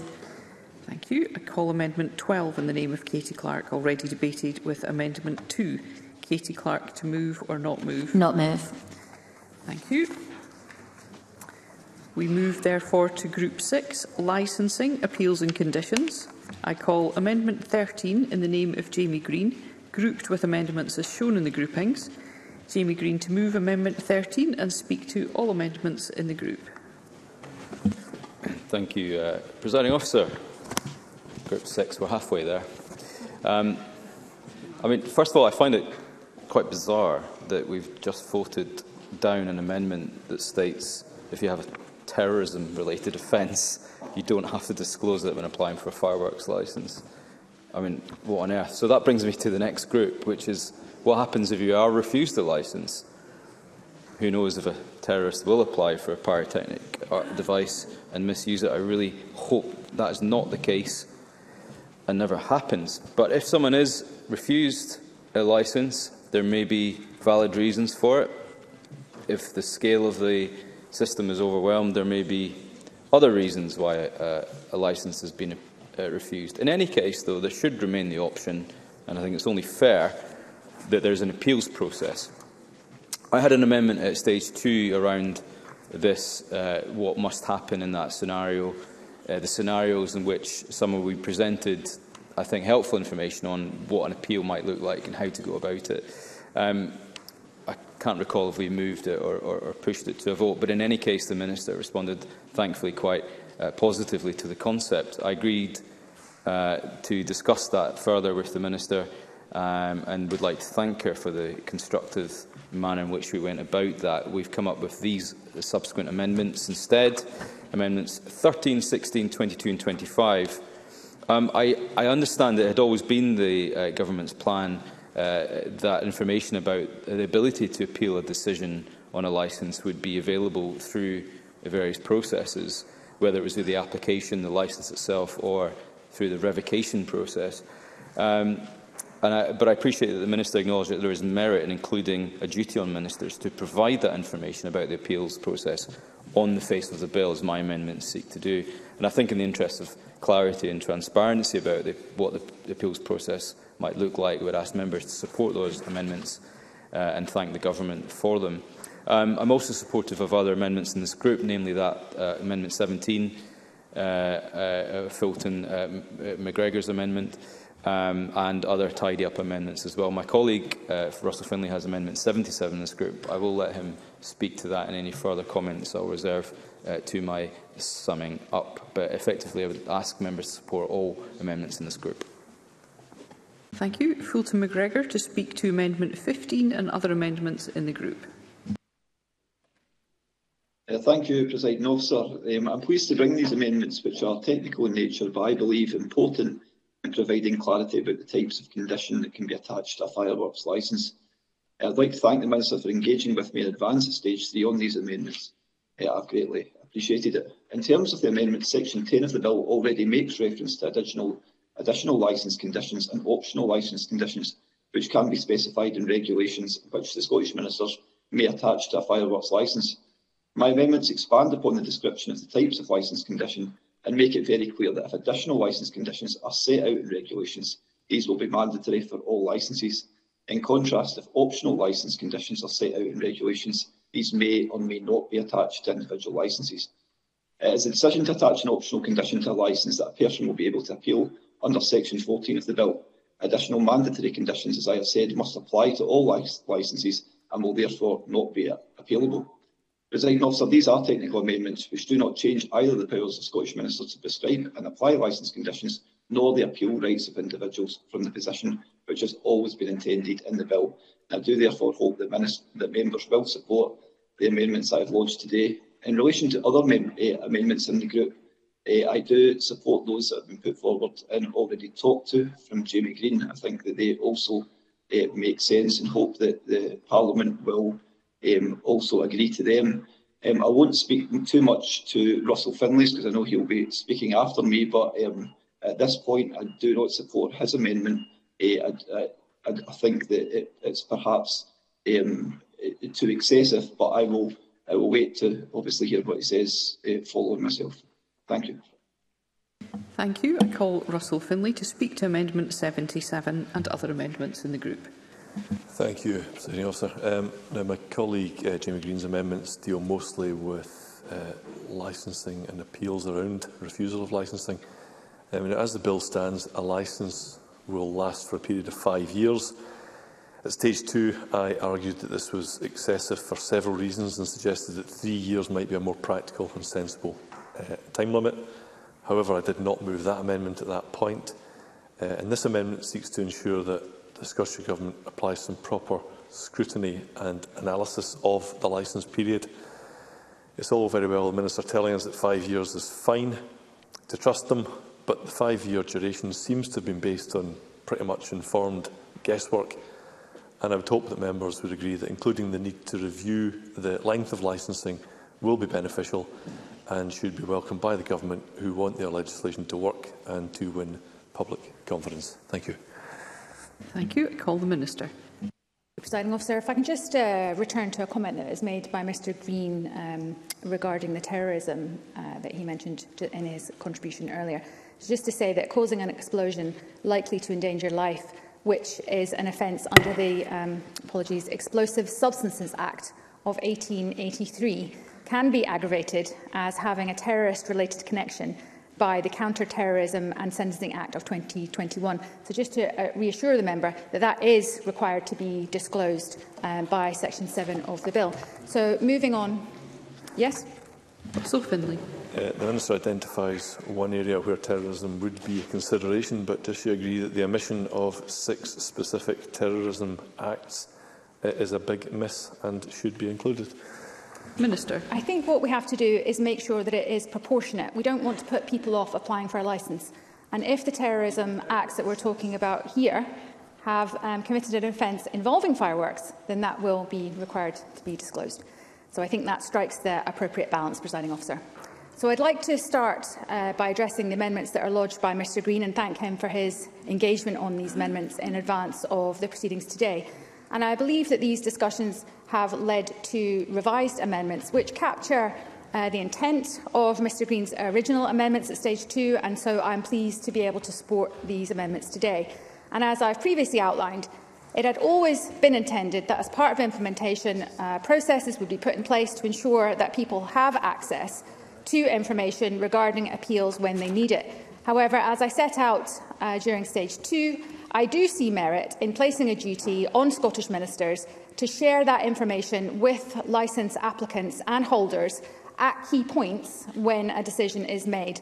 I'm happy to support Amendments 13, 16, 22 and 25 and encourage other members to do so as well. And then turning to Mr McGregor's amendments regarding the difference between additional mandatory conditions which must apply to all licences and optional conditions which Scottish ministers will have the discretion to attach to individual licences. And I believe that those amendments provide clarity. They put beyond doubt what has always been intended to be in the bill. So as Mr McGregor outlined, the amendments don't change the powers of Scottish ministers to prescribe and apply licence conditions, nor the appeal rights of individuals from the position which has always been intended in the bill. And I'd like to thank Mr McGregor for his engagement on these amendments before lodging them. And I'm pleased to be able to support 15, 17 and 26. Lastly, turning to Mr Finlay's amendments in this group, which seek to require a review of the licence term 1 year after the regulations that set out the term are made, and then each year thereafter. So I do consider this to be excessive, and particularly if a licence term longer than 1 year is set following consultation, I'm not clear that such a review would provide meaningful results. When the licence term will be consulted on and set out in regulations, and as I've outlined before, our working assumption is currently that the licence term will be 5 years. Ms Stevenson's Stage 2 amendment that the member will remember requires a report on the effectiveness of the Act within 5 years of royal assent, and it is at this point, when the package of measures in the bill have had that opportunity to bed in following implementation, and I consider a constructive review of the licensing system as a whole can take place at that point. However, should any issues or concerns about the licence term arise before this, Scottish ministers will be able to progress a change through consultation and further regulations if it's necessary. So I can't support Mr Finlay's amendments, and I'd ask other members not to support them. So, Presiding Officer, to summarise, I support all the amendments in the group with the exception of amendment number 77. Thank you. And I ask Jamie Green to wind up and to press or withdraw Amendment 13. Thank you. Can I thank all members for the contribution, including the Minister, and for supporting my amendments in this group. However, on Amendment 77 on the review of the licence period, what the amendment specifically doesn't do is state the duration of the licence. There was quite a bit of discussion about this at stage 2, anything between 1 year and 5 years and anything in the middle, and I appreciate there will be a range of views, and also appreciate that the Government will come forward with that proposal through regulations. But what we're asking for is that it is reviewed. Now, if 1 year sounds, or this sounds as an annual process sounds overly onerous, the Government could easily have brought forward a different suggestion for that. Indeed, there's a process by which the Government can amend amendments, which were suggested at stage 3. The problem is, however, is that the deadline for submitting and publishing amendments was so tight, they probably didn't have time to do so, and that, I think, is symptomatic of the rushed nature of the bill at stage 3. So what I would ask is that... Yes, happily. Russell Finlay. Thank you. Does the member agree that, given we have absolutely no idea of how many licences are likely to be applied for, that makes the need to conduct proper analysis even more pressing? Jamie Green. Indeed, and that's why I know we're all looking forward to Group 7, which is my set of amendments on reviewing of the licensing scheme. So at least if members don't support 77, which I urge my colleague to push, they will at least consider the next group as and when we come to it. Thank you, Deputy Presiding Officer. Yes, could the member please clarify whether he is pressing or withdrawing Amendment 13? Pressing. Pressing. Thank you. The question is that Amendment 13 be agreed to. Are we all agreed? Yes. We are all agreed. I now call Amendment 14 in the name of Katie Clark, already debated with Amendment 2. Katie Clark, to move or not move? Not move. Thank you. I now call Amendment 15 in the name of Fulton McGregor, already debated with Amendment 13. Fulton McGregor, to move or not move? Moved, Presiding Officer. Thank you. The question is that Amendment 15 be agreed to. Are we all agreed? Yes. We are all agreed. I call Amendment 16 in the name of Jamie Green, already debated with Amendment 13. Jamie Green, to move or not move? Moved. Thank you. The question is that Amendment 16 be agreed to. Are we all agreed? Yes. We are all agreed. I call Amendment 17 in the name of Fulton McGregor, already debated with Amendment 13. Fulton McGregor, to move or not move? Moved. Thank you. The question is that Amendment 17 be agreed to. Are we all agreed? Yes. We are all agreed. I call Amendment 77 in the name of Russell Finlay, already debated with Amendment 13. Russell Finlay, to move or not move? Moved. Moved. The question is that Amendment 77 be agreed to. Are we all agreed? Yes. We are not all agreed. There will be division, and I ask that you cast your votes now.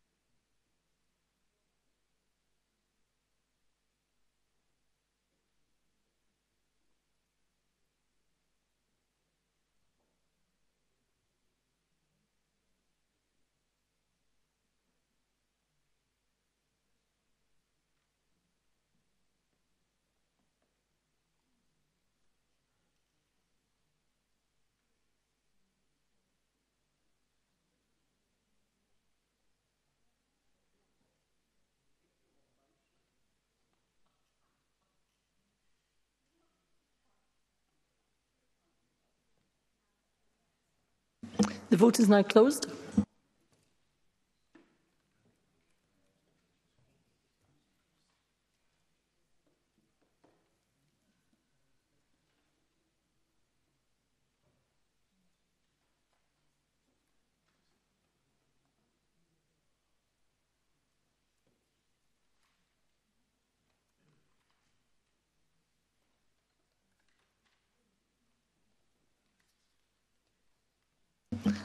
Craig Hoy, who's joining us remotely.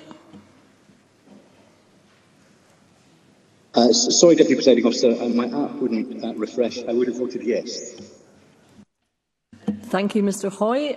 That has been noted. Point of order, Liz Smith. Same for me, and I would have voted yes. Thank you, Ms Smith, and that will be noted and duly recorded.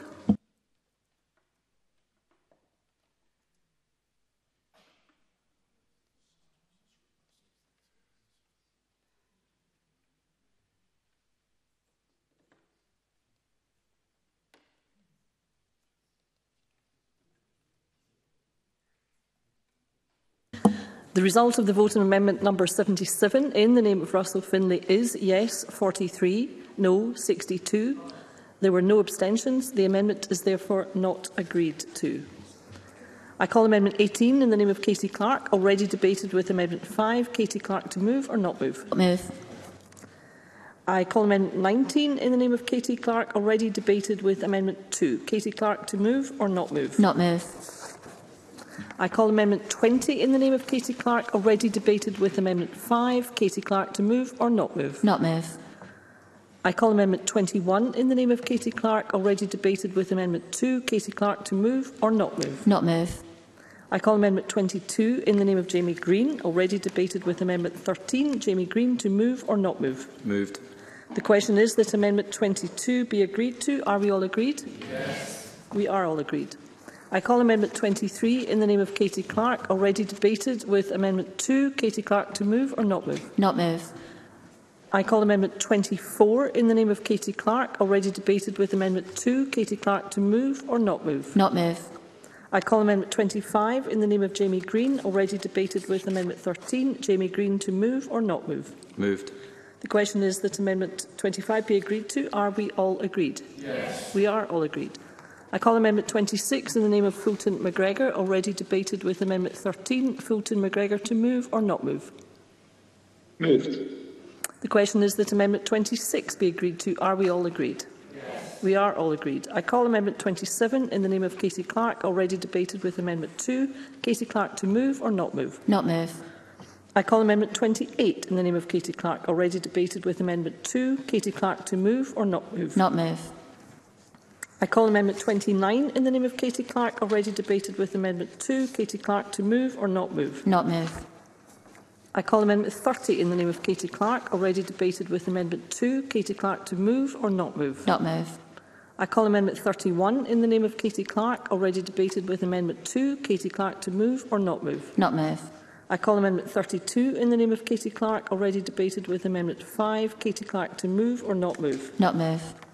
I call amendment 33 in the name of Katie Clark, already debated with amendment 5. Katie Clark to move or not move? Not moved. I call amendment 34 in the name of Katie Clark, already debated with amendment 5. Katie Clark to move or not move? Move. The question is that amendment 34 be agreed to. Are we all agreed? No. We are not all agreed. There will be a division, and I would ask members to cast their votes now.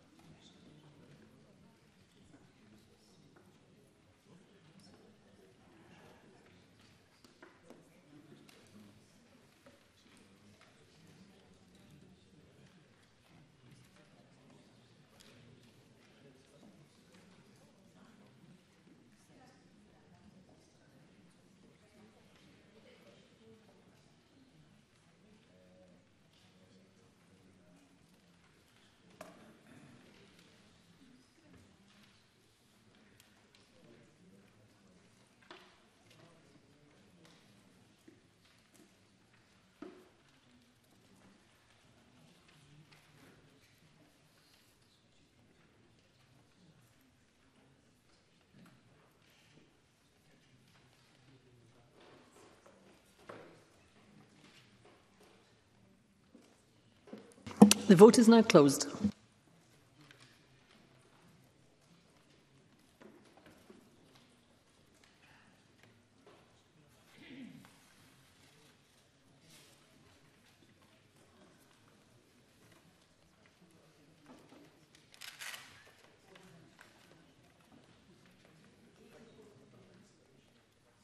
The result of the vote on amendment number 34 in the name of Katie Clark is yes 45, no 63. There were no abstentions. The amendment is therefore not agreed to. And we now move to Group 7, entitled Review and Report on Operation of Provisions. I call Amendment 78 in the name of Jamie Green, grouped with Amendments 87, 88 and 89. I draw members' attention to the fact that if Amendment 88 is agreed to, I cannot call Amendment 89 due to a preemption. I call on Jamie Green to move Amendment 78 and to speak to all amendments in the group. Thank you, Deputy Presiding Officer. This whole group, I'll try and give you enough time to have a good cup of tea, those that are leaving the chamber, but I won't spend too long on it, so keep your eyes out for the divisions. It's about the review of the operation of the licence scheme. We've had quite a robust chat about the nature of what the scheme might look like. People have shared their opinions and views. But what I would like to do is put on the face of the bill a duty on ministers, as soon as is practicable, to lay before Parliament a report on the operation of the fireworks licensing scheme. Effectively, Amendment 78 asks three things to happen in that review, and in my view there will be much needed given the nature of the debate that we've had today. The report must include information about the effectiveness of the fireworks licensing scheme. The reason for that, I think, is self-explanatory. Is the licensing scheme working as intended? Is the fee being charged too high, too low? Is it prohibitive? Is the process bureaucratic, burdensome, and so on? There are many things that the government could look at. I haven't been specific in that. The second thing I asked the government to do is to report on the number of people who have applied for fireworks licence. And I think that's important because we know the scale of the market at the moment. Fireworks sales in Scotland a couple of years ago were worth about £13 million. That number probably has risen given the popularity of them in recent years. I think what we must know in any review is how many people are applying for a licence on an annual basis. And the information that will be taken from that will be extremely helpful as to whether the licensing scheme is a success or not, indeed whether the legislation is a success or not. That will be one of the key metrics in analysing whether this bill has worked as it intended. But the third and most important duty that it will put on ministers is 2C, and that is whether there is any evidence that the licensing scheme is contributing to improving firework safety. We're told by ministers that that is the very essence of the bill. It is to improve firework safety, and this licensing scheme is central and key to that. Well, I would like to know if that be the case. There should be a duty on ministers to undertake a piece of work around that. Amendments 87, 88 and effectively 89 as well are somewhat consequential to that. They outline, as a result of that report, what changes ministers propose, that consultation should take place and that they will then report to Parliament, and Amendment 88 specifies the time period when of which what I call the reporting period. And I think it's a reasonable basis. It's 3 years from the date of royal assent. So effectively, if the law passes next Wednesday, 3 years thereafter, the government will have undertaken this review and come back to Parliament, or indeed future Parliaments. And I think I'm hoping that this post-legislative scrutiny that I tried to introduce at stage 2, but I think the committee was rather split on. I hope that this redraft will be easier for the ministers to accept, and I don't think they would find it unreasonable. And I would ask members to support it. Thank you. I now call on the Minister to respond. Thank you. When the bill was introduced, the Scottish Government set out our intention that a full review of the measures introduced through the bill would be undertaken once they took effect. So following scrutiny by the Criminal Justice Committee at stage 1, I recognise that having this enshrined within the legislation strengthens this commitment and provides reassurance regarding the contents of any review and the timeframe for this taking place. So I was therefore pleased to support amendments that were brought forward at stage 2. They're now included in section 44A of the bill, and this requires Scottish ministers to report on the operation of the Act within 5 years of the Act receiving royal assent, and for this to include information on proceedings and convictions, data for relevant offences, incident data, as well as the views and experiences of people and their communities. And this 5-year timeframe provides enough time for meaningful data to be recorded and reported, provides for the lived experience of people to be reflected as part of the review, and ensures that the Scottish Government is held to account. And this will ensure a comprehensive and a constructive review of the operation of the Act, encompassing all relevant parts.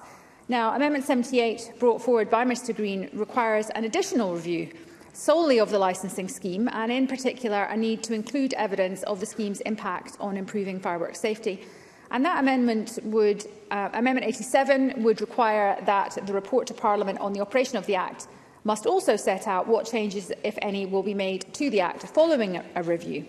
Now, I understand that these amendments have been lodged to ensure that the licensing scheme meets its objectives, that it works in practice and as intended, and to add to the review requirements for the Act as a whole, building on Section 44A.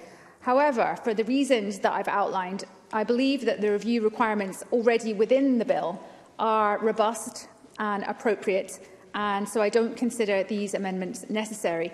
And a review of the licensing scheme, which is, of course, a core provision within the bill, will be required to take place as part of that review of the Act as a whole. And so I don't believe it's necessary as a separate component on the face of the bill. Any learning or areas of improvement that are identified in the review of the Act will be fully considered and will form part of the report to Parliament as a standard, and where appropriate adjustments and amendments will be made to how the provisions are operating in practice, and if required, to relevant regulations made under the Act to which affirmative procedure will apply. And this will enable, of course, further parliamentary scrutiny before any changes are made. So in addition, focusing specifically on legislative changes to the Act as opposed to operational changes, I don't believe that Amendment 87 would achieve the intended outcome. And due to the reasons I've outlined, I can't support that amendment. Moving on to Amendments 88 and 89, they seek to change the timescale for the review of operations of the Act, requiring it to be carried out within 3 years of the Act receiving royal assent, as opposed to the 5 years that's currently provided for. It's expected that if the bill is passed, the licensing provisions will come into force over the first 2 years following royal assent, and therefore the 5-year reporting period following royal assent provides 3 years in which to gather the required information and monitor and report on any change. Reducing that reporting period to 3 years would only provide just 1 year of the operation of the system in which to gather the required information.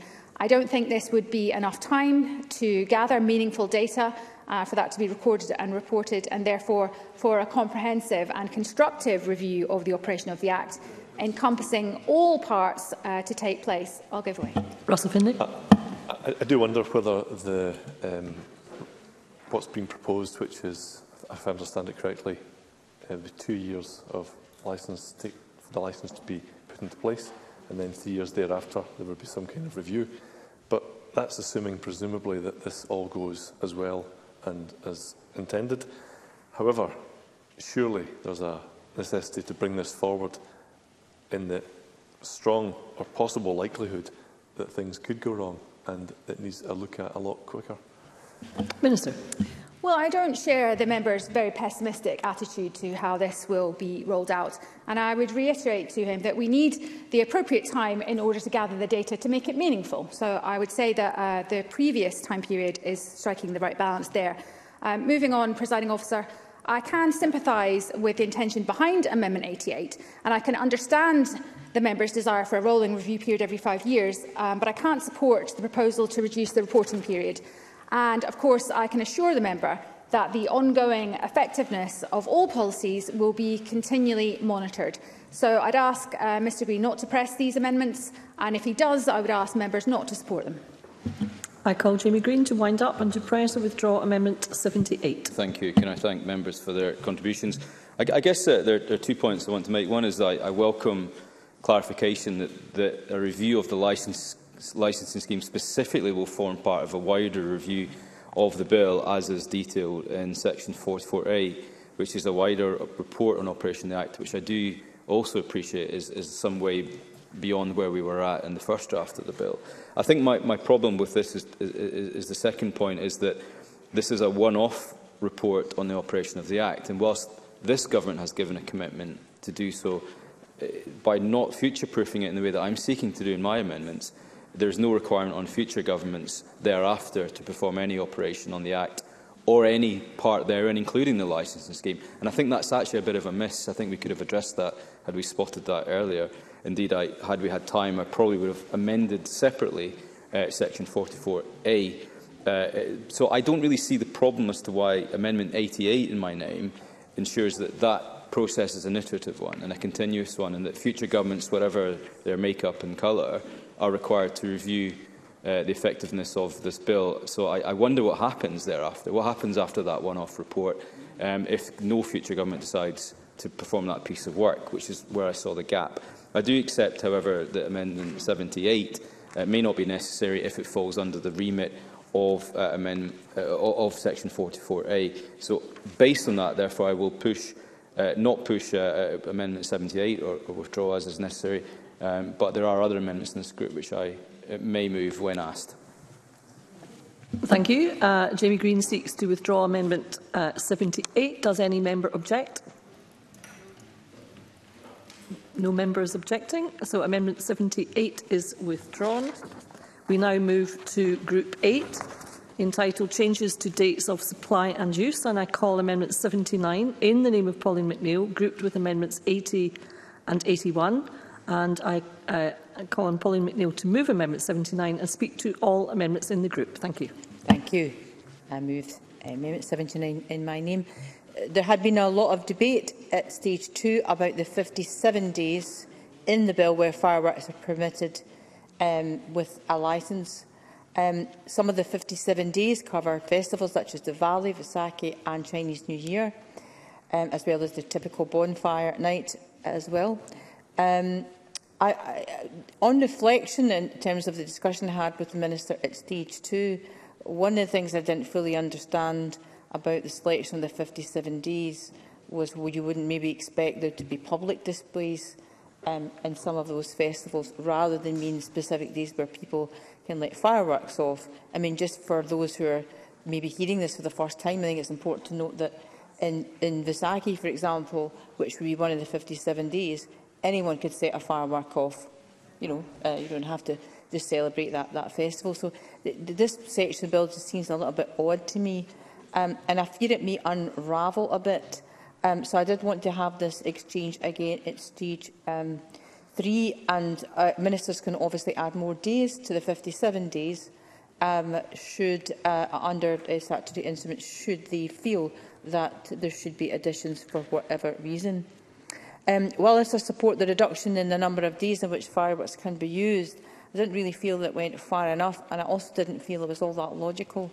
It's unclear to me why bonfire period is set as 2 full weeks, given that bonfire night is one evening, and we could have covered the full 7 days with a lesser period, as well, obviously, as it puts increased pressure on the fire service and the police for the whole 2 weeks. And similarly, I don't believe that fireworks celebrations to celebrate New Year begin as early as Boxing Day. So I adjusted this amendment from stage 2 by excluding New Year, but I still wanted to have the exchange about those 2 periods which are selected as part of the 57 days. I do note that one of the briefings that members have had from the Dogs Trust, it asked for a reduction on the number of days that fireworks can be used and also sold, pointing out shortening these windows will significantly reduce the negative impact of fireworks on animal welfare and vulnerable people. And there are also members of society who we've heard from who can find fireworks distressing, those with PTSD or those with autism. So to that end, Amendment 79 shortens the fireworks that can be sold during the bonfire period from the 27th to the 10th and to November the 27th of October until the 4th of November, and that's the supply of fireworks. I will say to the Minister before she says it, I'm not really sure why it's the 4th of November and not the 5th, so I would concede that point. You should probably still allow for the sale of fireworks on the 5th of November. But Amendment 80 shortens the period allowed for use from the 27th of October to the 12th of November to a shorter period of the 30th of October to the 6th of November. So it's kind of 1 week around bonfire season, which makes more sense to me. So it does shorten the overall period. And similarly, Amendment 81 changes the allowed period from the 26th of December the 20th of January, which it is at the moment, to the 31st of January and the 2nd of December, which, in my experience, that's when fireworks tend to be used. And again, I believe that that reduction is supported by animal welfare organisations. A close presiding officer at that, and I would be helpful if the Minister could address, for the purposes of particularly those members who have not been party to this debate, to say a bit more about why those 57 days have been selected and why such an extensive period over bonfire season and New Year. Thank you very much. Thank you. I call Jamie Green. Thank you. Can I thank Pauline McNeill for raising these amendments? These are further to two quite substantial sections that I tried to add at stage 2 around changes to the dates around the restrictions around the supply and use of fireworks. I think it raised a whole can of worms when we debated this. It became quite clear from the beginning that there was a somewhat arbitrary nature to the dates that were selected.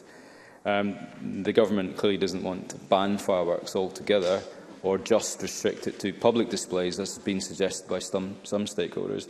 It is trying to come up with a mechanism that allows private use in one's own back garden. But what it's done in doing so is created a series of dates defined in law when shops can sell and when people can use those fireworks. That does, I'm afraid, raise a whole range of issues which I think this bill has not addressed, and I know have not been fixed as we've gone through the process. Apart from the arbitrary nature, what effectively we're doing is creating 57 days of the year where you are legally allowed to set off fireworks that you have purchased privately. I think in many people's minds, the fireworks only seem to go off at certain times of year. There are problematic times of year around bonfire night, around New Year's Eve. But effectively, we're now saying that there are 57 dates, including feasts, religious feasts, which actually move in date. So that in itself makes no sense. But by doing so, we've also identified specific religious festivals, but excluded others. And that's the point I raised at stage 2, when I don't think any satisfactory response was given to that. I think by excluding certain religious or indeed secular festivals from that specified dates, the government is opening itself up to future challenge. And I hope it's not the case, but I do raise that warning now that it could very well take place.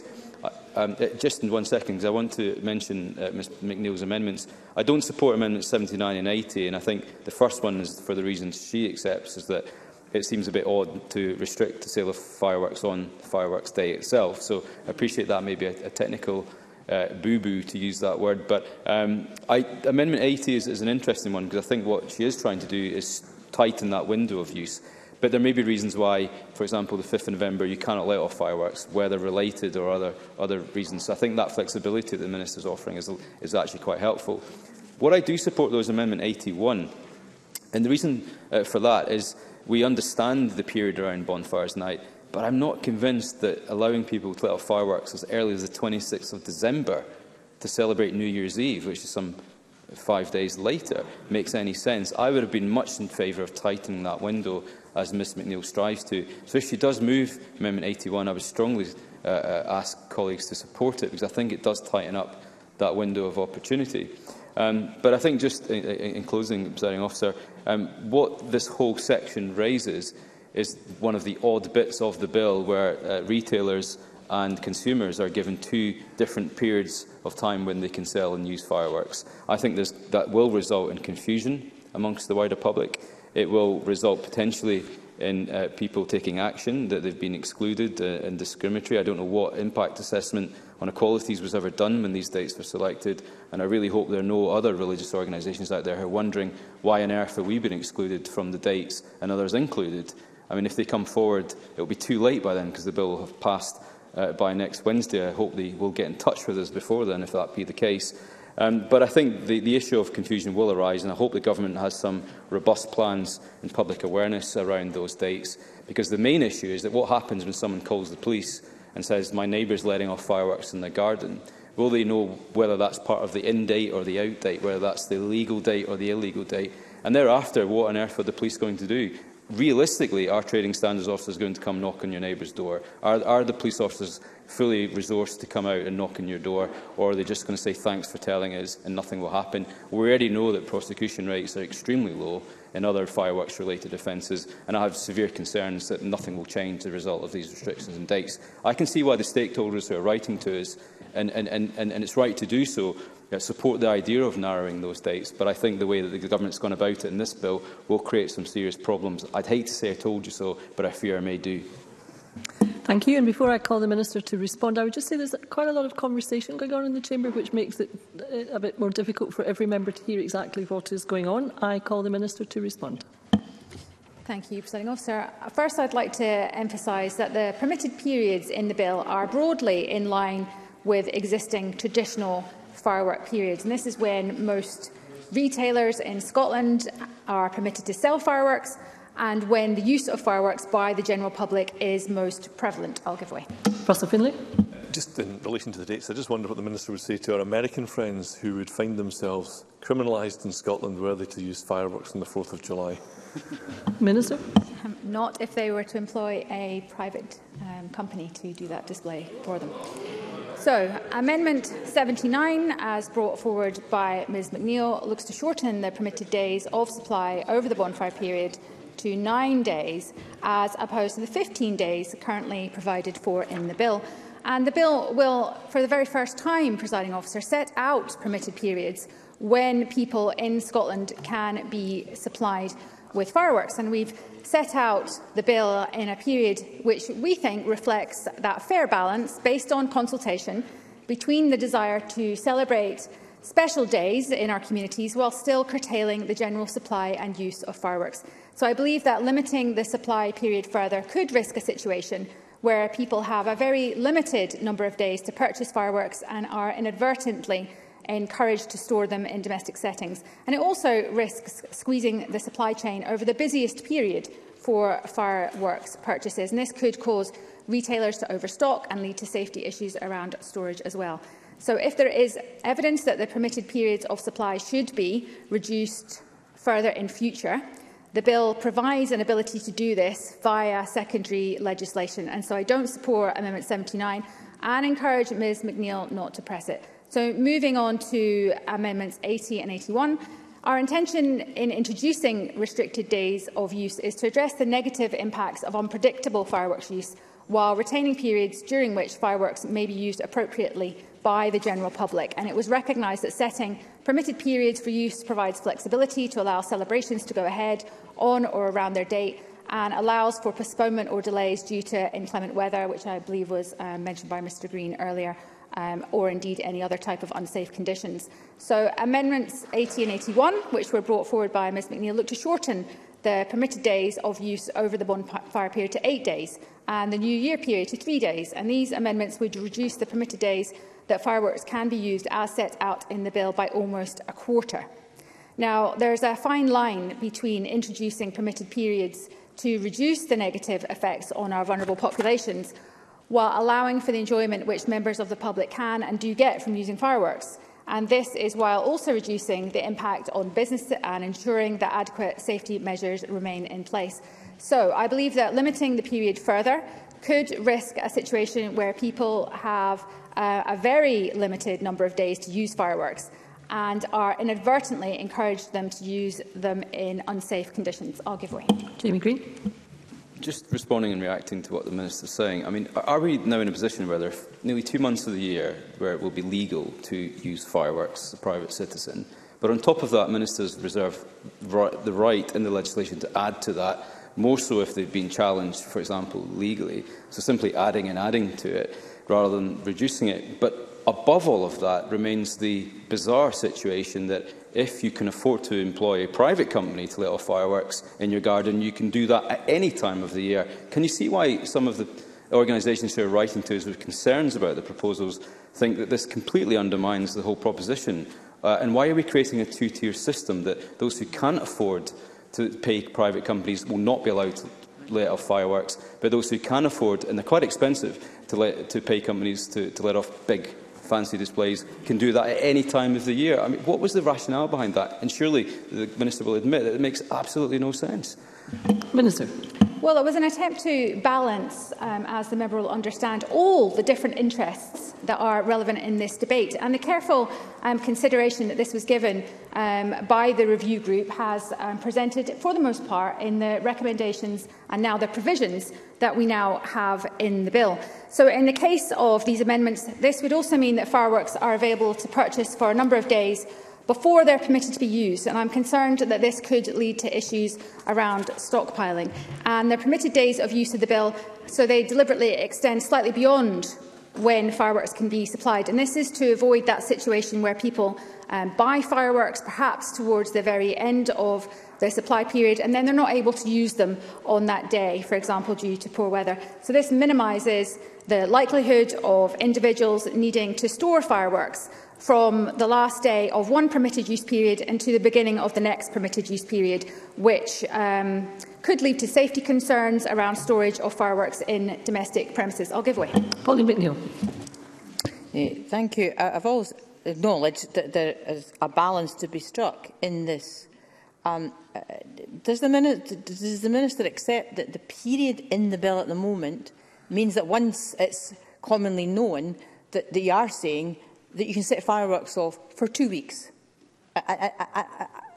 during the bonfire season? And if that was to be encouraged, could you not see that that could potentially give rise to some of the problems that we've both been talking about, which is the pressures on the police and the fire service for 2 weeks, rather than what is a bonfire night, has become much. I'm concerned, should you not be, that the government are encouraging a wider period of use? Minister. I don't accept that point, because I think, as the member will recognise, because I know she represents an area where there is a lot of fireworks misuse, that what we would previously have all understood maybe a few decades ago about bonfire night has now quite routinely turned into a bonfire season, if you like, and it has definitely extended over that period. So Ms McNeill's amendments, they would amount to a 16% decrease in the period in which fireworks can be supplied and a 25% reduction in the days that they can be used. And the balance that was struck in here, the work that went on in order to balance all of this with the key stakeholders, I fear that in reducing it that much at this point, that would render all of the work that had gone before in order to get to that point meaningless, if you like. But I would say to the member that this is a starting point. It's a starting point in the culture change journey that we are on.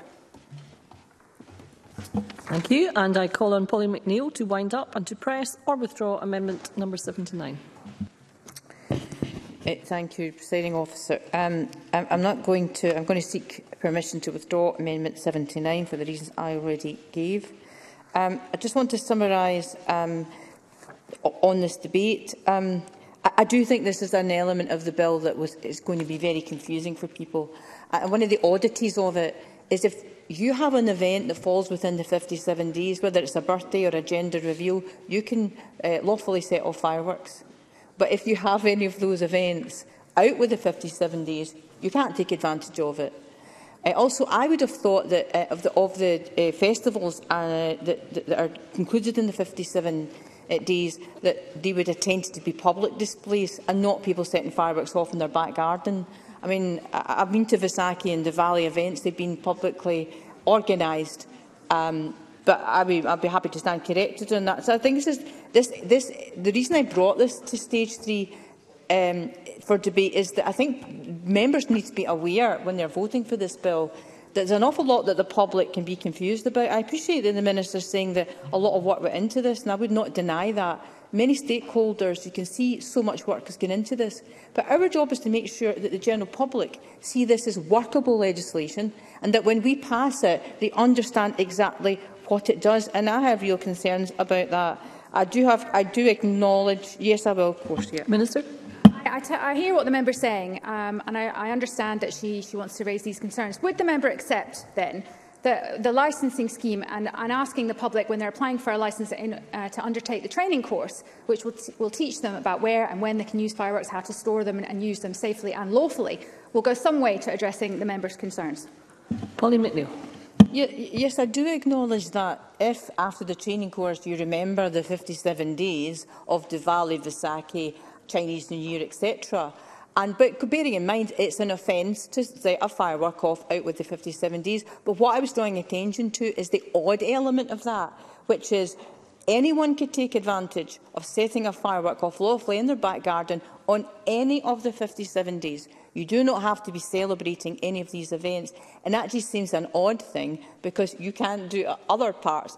That would be an offence to do out of the 57 days. And I just think it's one of the things in the bill that could unravel.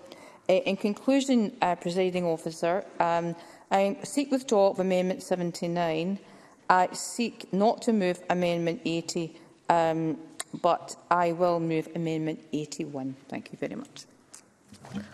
Thank you. And Polly McNeill seeks to withdraw Amendment 79. Does any member object? No member objects. Amendment 79 is therefore withdrawn. And I will call Amendment 80 in the name of Polly McNeill, already debated with Amendment 79, and Polly McNeill has indicated that she is not moving. Is that correct? That is correct. Correct, yeah.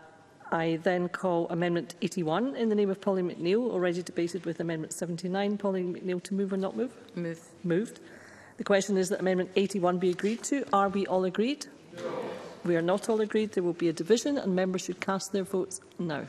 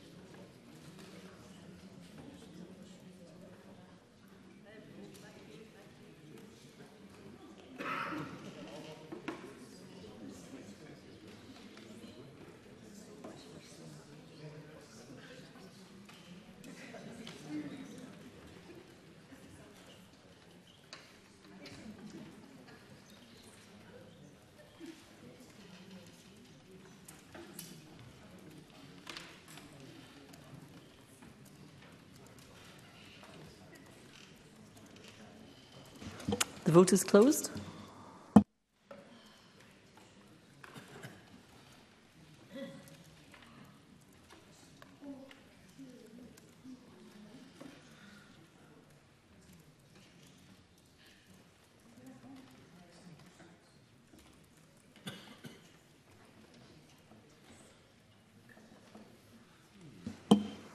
Rachel Hamilton, for a point of order. Presiding Officer, I would have voted yes. And Ms Hamilton, could you explain if there was a problem with your app or what the reason was that you're making the point of order? Yes, Presiding Officer, I couldn't connect at the time. It didn't come up as an option for me to vote. Okay, thank you, Ms Hamilton. We will ensure that your vote is recorded.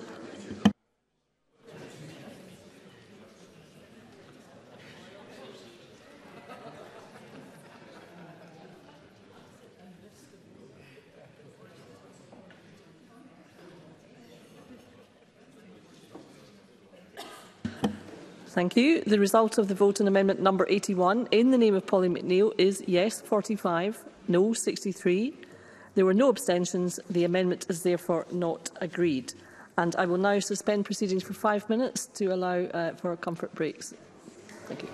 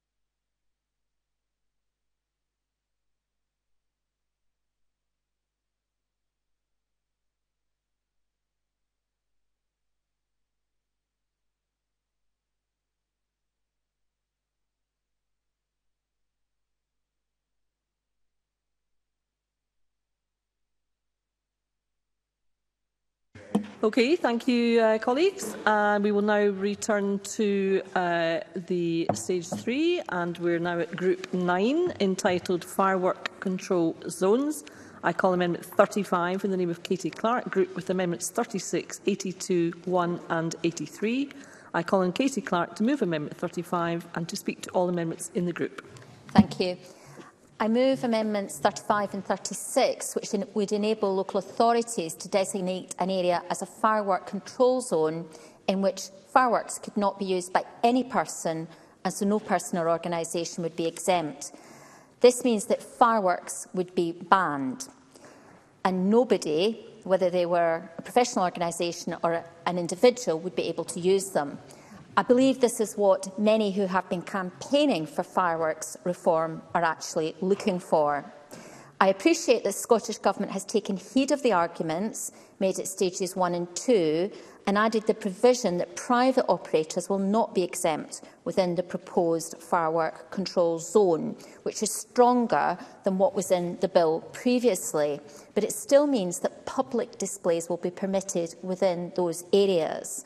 And I would ask the Minister to elaborate on this and to give clarity as to what the definition of a public display will be. So my amendments stipulate that fireworks would effectively be banned in any area that a local authority designates as a control zone. That could be a small area, that could be a matter of a number of streets, or it could be the vicinity of a particular facility where the use of fireworks is likely to cause concern. Organisations such as the Scottish Society for the Prevention of Cruelty to Animals, the Blue Cross, the National Autistic Society and the Scottish Community Safety Network support the amendments. And I think that speaks to the fireworks' harmful impact, whether that's at a public display or whether they are set off by a private operative or indeed an individual. I would ask that the Cabinet Secretary perhaps come back and give an explanation as to why there hasn't been provision in the bill for local authorities to take such action, given the extensive concerns that have been raised by communities. And of course, I completely understand the reasons why public displays may be something that people want. The Minister said at stage 2 that public displays foster community spirit and bring people together. I agree with that, and what's proposed in this amendment is not an outright ban. Displays would still be possible outside of the areas where local authorities had designated they should not be used, and I therefore move Amendment 35 and 36. Thank you. I now call Jamie Green to speak to Amendment 82 and other amendments in the group. Thank you. My Amendment 82 tries to seek a similar objective to Katie Clark's amendments. It does it in a slightly different way. Mine states that when designating a firework control zone or amending a zone, a local authority must specify whether exemptions apply or do not. It gives them a little bit extra flexibility to the proposals from Katie Clark. But effectively, what we're doing here, what both Labour and these benches are doing now, and what we also try to do at stage 2, is to ensure that this concept of a firework control zone is a genuine no fireworks zone. I think for the reasons that have been outlined already, is that the expectation out there, and we heard it right at the beginning of the debate from Mr Cole-Hamilton, was that people want something to be done. This bill doesn't do it in the way that people think will do it, and I think that's a risk that we must flag with people, because, as I said, we've read some of the letters that we've had already from people saying please support the legislation, and I can see why they would want us to. What they maybe don't understand is that if you read the bill and its technical detail, cover to cover, as it is currently drafted, before these amendments are considered, there is the real risk that there may not be genuine firework-free zones in Scotland. In fact, what we've tried to do is give that power back to local authorities to make localised decisions on the size of the zone, the length of the zone, the reasons for it, and that people could make applications for a zone. We've tried in so many different ways to amend this bill through stages 2 and 3.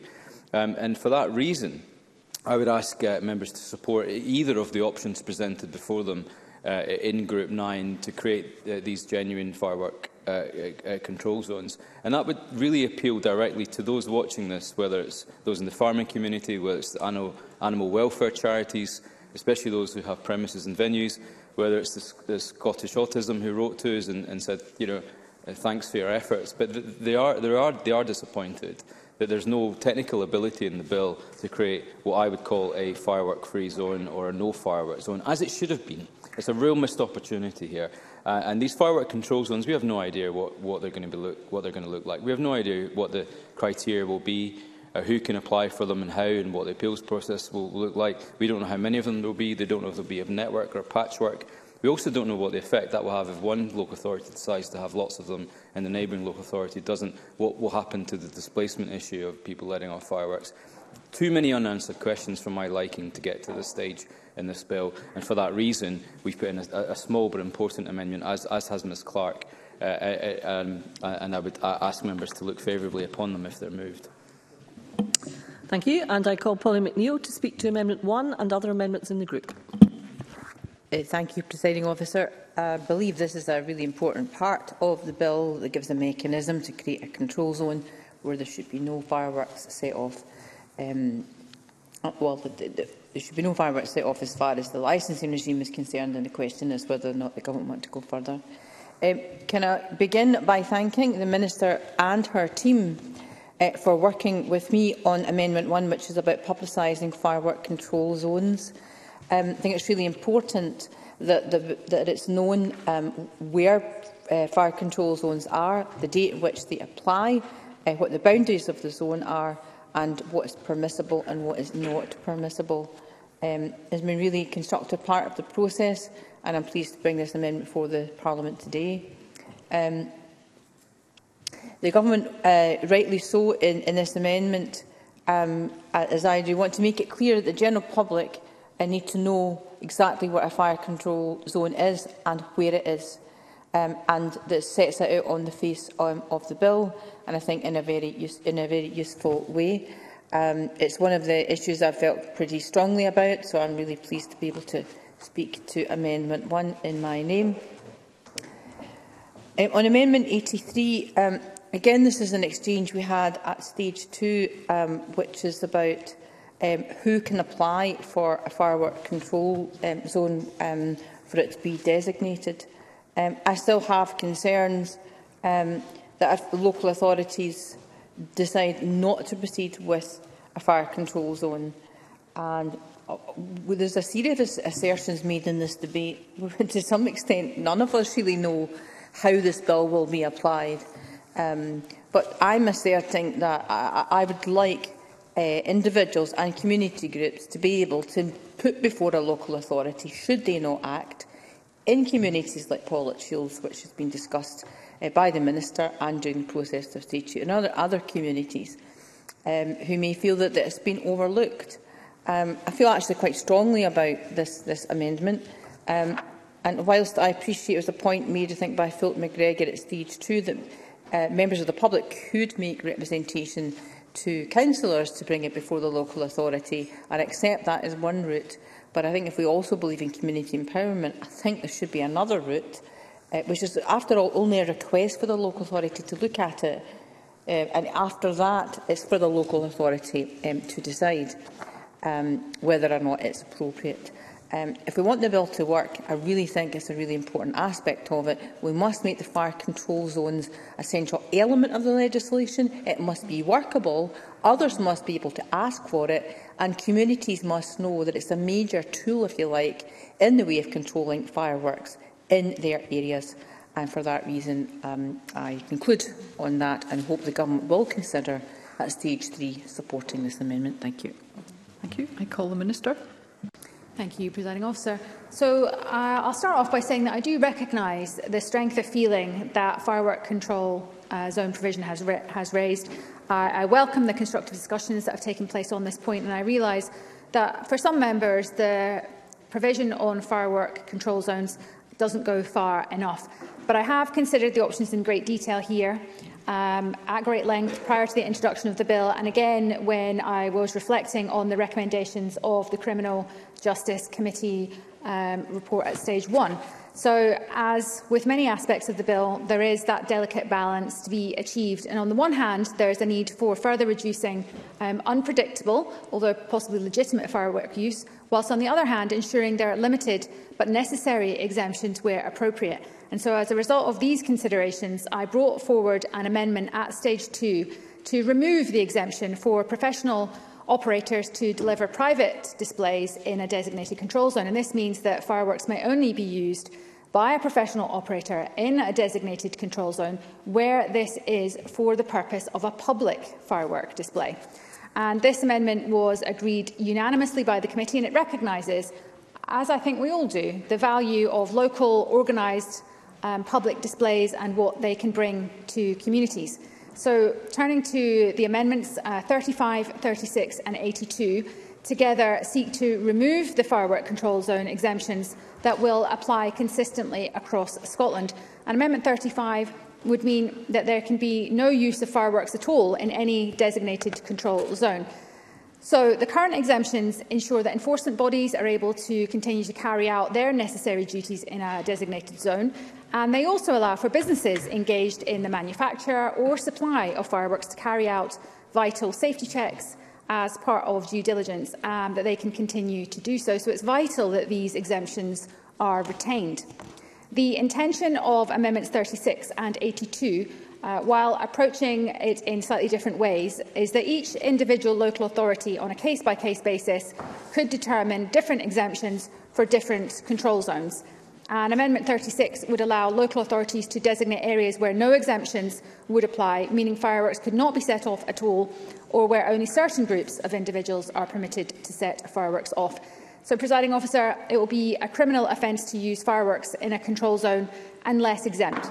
And given this, it's vital that the exemptions are consistently applied in all areas, and in particular so that those involved in public firework displays and others can understand the law, which is a point that we've been talking about a little bit already today, and how it applies to their activities. And enabling these very small variations, as well as very large differences between the position in different areas, I think would add unnecessary complexity to these zones, and that's something that I'm really keen that we avoid. I'll give way. Jamie Green. I'm not sure if Ms Clark's going to mention the same point, but I think what we're concerned about here is that all the stakeholders who are looking at this as the great panacea of solving localised problems, and there are hotspots, we all know where those hotspots are, where there is antisocial behaviour, they think these firework control zones are going to solve that problem.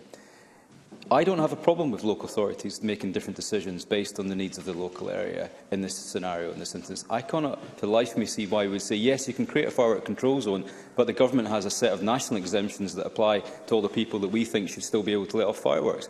What is wrong with giving local authorities that decision-making to say, no, this is a genuine no-firework zone, this addresses a very specific localised need in my community, and we will not allow fireworks at all in that zone? I don't think that's a fine balance. I think that's quite clear, and I can't for the life of me work out why the government wouldn't support that. Minister. Well, I think it is part of this balance in trying to achieve the objectives of the bill and balance the interests involved. And I think in terms of certainly the public events, so if that's what we're specifically talking about, in terms of them still being allowed in a firework control zones, I thought about this very carefully and long. So when I came to the Chamber at stage 1, I said to the members that were here that there were a couple of areas where I genuinely wanted to hear what members thought. So that was on the exemptions for private companies and also for public displays. I listened very carefully to what members said to me on that point and what stakeholders have said. And I did think about it very carefully, and I think it is a fine balance, and it's obviously up to the members to decide whether I did, in the end, get this to the right point. But I genuinely felt that public displays are not where the issue lies. And so I think by preventing them, we are not achieving the right balance. And that was why I came to that decision. I'll give way. Minister for giving way, but the intention of my amendment is to enable local authorities to use their discretion. So, for example, the types of situation where such a ban might be appropriate would, for example, be perhaps a facility run by Combat Stress, where there are veterans who might be distressed by fireworks near a post-traumatic stress disorder care facility or near an animal rescue centre or stables. Surely there is a case for a complete ban where the council feels that's appropriate in the particular circumstances. Minister. So that's where I don't agree, and I think I've just covered that. But in terms of public displays, and we did have an exchange on this at stage 2, local authorities do have discretion in order to allow or to not allow certain public displays. It's not in this piece of legislation, but they do have that, and I wonder if that will give the member some comfort on that point. So on Amendment 82 would give discretion about whether or not a public firework display were allowed in a particular area. And I am very reluctant, I would say, to deprive communities of the benefits of organised public displays and the benefits that they can bring to communities. And in many cases, local authorities are already able to determine the suitability of these displays in a particular place. So that's through their public entertainment licence processes. So I can't support those amendments. Amendment 1 sets out that a local authority must take reasonable steps to inform those consulted about what it means in practice when a zone is created, amended or removed. This was in line with the policy intent for the firework control zones and how it's expected that the publication of a decision on and information about firework control zones will work in practice. I'm grateful to Ms McNeill for her engagement on this issue, and I'm pleased to be able to support that amendment. Amendment 83, that seeks to provide a formal process for community groups to instigate consideration of a firework control zone and a duty on the local authority to respond to it. I do sympathise with this amendment. I share the members' views on the importance of community empowerment, and we did have quite a long exchange on this point at stage 2. Section 30 and 31 of the bill enable Scottish ministers to make further regulations about firework control zones and require that local authorities must have regard to any guidance that is issued about these zones. So I believe that such guidance, co-designed with the local authorities and communities, is a more appropriate route than this amendment for setting out that further detail on the local procedures for control zones, including procedures for involving local communities. And should this prove to be insufficient, it will be possible to make regulations to strengthen those requirements in the future. But I think to include it in the bill at this stage would remove flexibility before there's been an opportunity for local approaches to be developed and also tested by those who know their communities best. I'll give way. Pauline McNeill. I thank the Minister for that comprehensive reply, but surely it's quite a simple matter. If a request was to put before a local authority, and I did reflect on what you said, I did actually read the official report and adjusted it to see maybe you might accept that formulation, but the local authority can still say no. It's just a request. It doesn't deny the local authority any powers they don't already have. I really don't understand why ministers have got such difficulty with it. Minister. I think in terms of determining a process to give life, if you like, to an intention that the member has, I really do think that guidance is a more appropriate place to set that out, because I fear that it would not be as simple as the member is describing for local authorities. And I think we do have to take that into account. And if I can carry on, Presiding Officer, just to answer a point that Katie Clark asked me about in her contribution earlier. She was asking me about the definition of public displays and community groups. So we've taken quite a general approach on the definition. We've chosen a widely understood definition, one that's in use by local authorities at the moment, and it has a two-part test as part of that. So in order to be considered to be a public event, the organisation would have to be established, and it would have to have an identity, and the event would have to be open to the public. So I hope that sets the members' mind at rest. Thank you. I call on Katie Clark to wind up and press or withdraw Amendment 35. I'm grateful to the Minister for her further clarification.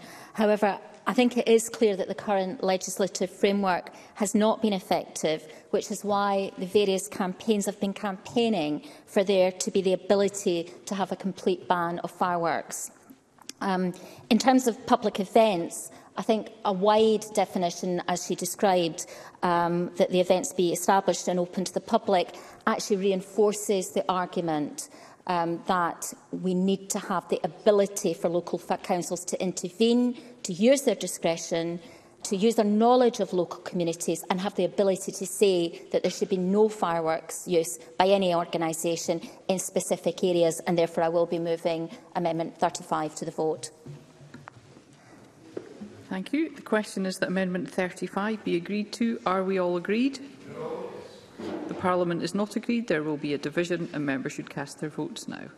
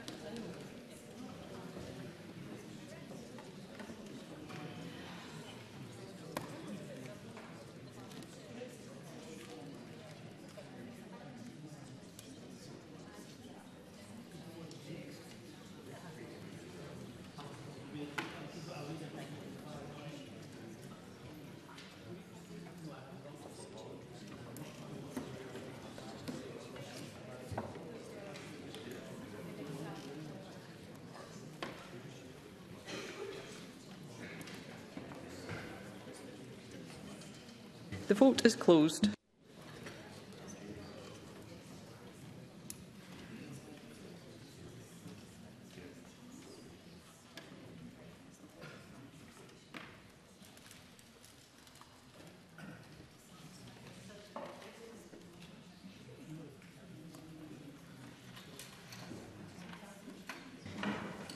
The result of the vote on amendment number 35 in the name of Katie Clark is yes 42, no 64. There were no abstentions. The amendment is therefore not agreed. I call amendment 36 in the name of Katie Clark, already debated with amendment 35. Katie Clark, to move or not move? Moved. The question is that amendment 36 be agreed to. Are we all agreed? No. The Parliament is not agreed. There will be a division and members should cast their votes now.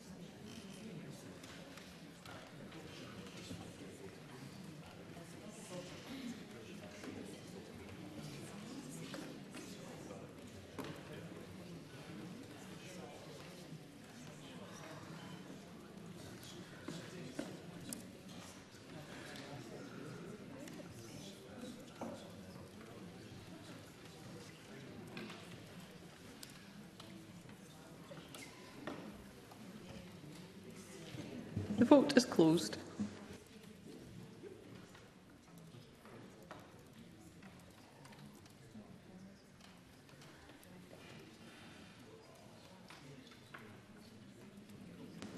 The result of the vote on amendment number 36 in the name of Katie Clark is yes 43, no 64. There were no abstentions. The amendment is therefore not agreed.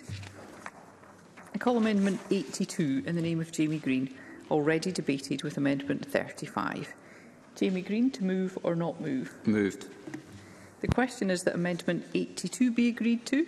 Are we all agreed? No. The Parliament is not agreed. There will be a division and members should cast their votes now.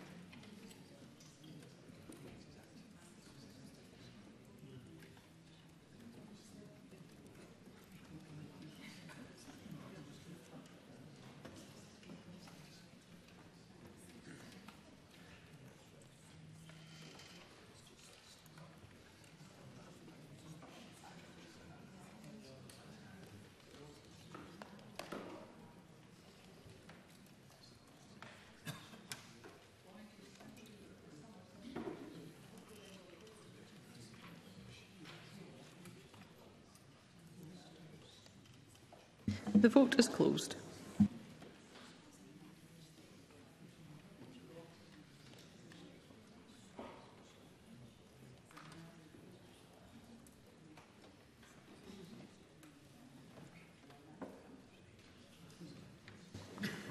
The result of the vote on amendment number 82 in the name of Jamie Green is yes 43, no 64. There were no abstentions. The amendment is therefore not agreed. I call amendment 1 in the name of Pauline McNeill, already debated with amendment 35. Pauline McNeill, to move or not move? Moved. The question is that amendment 1 be agreed to. Are we all agreed? Yes. Can I just confirm we are all agreed? Thank you. I call amendment 83 in the name of Pauline McNeill, already debated with amendment 35. Pauline McNeill, to move or not move? The question is that amendment 83 be agreed to. Are we all agreed? No. The Parliament is not agreed. There will be a division and members should cast their votes now.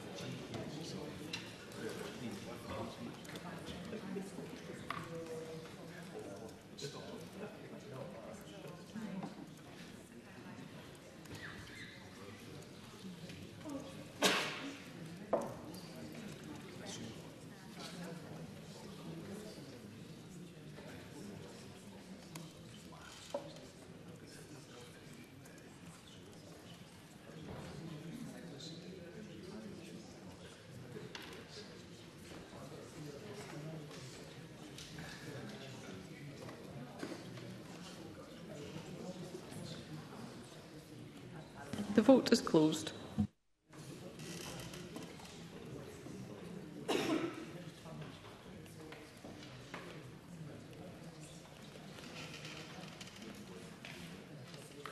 I call Alexandra Burnett for a point of order. Thank you, Presiding Officer. But blocked me out. I would have abstained. Thank you, Mr Burnett. We'll ensure that's recorded.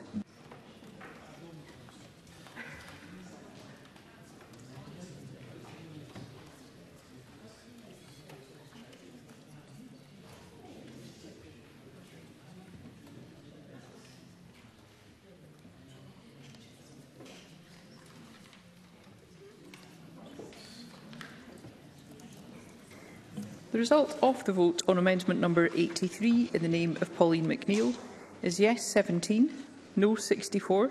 There were 26 abstentions. The amendment is therefore not agreed. I call amendment 37 in the name of Katie Clark, already debated with amendment 2. Katie Clark, to move or not move? Not moved. Thank you.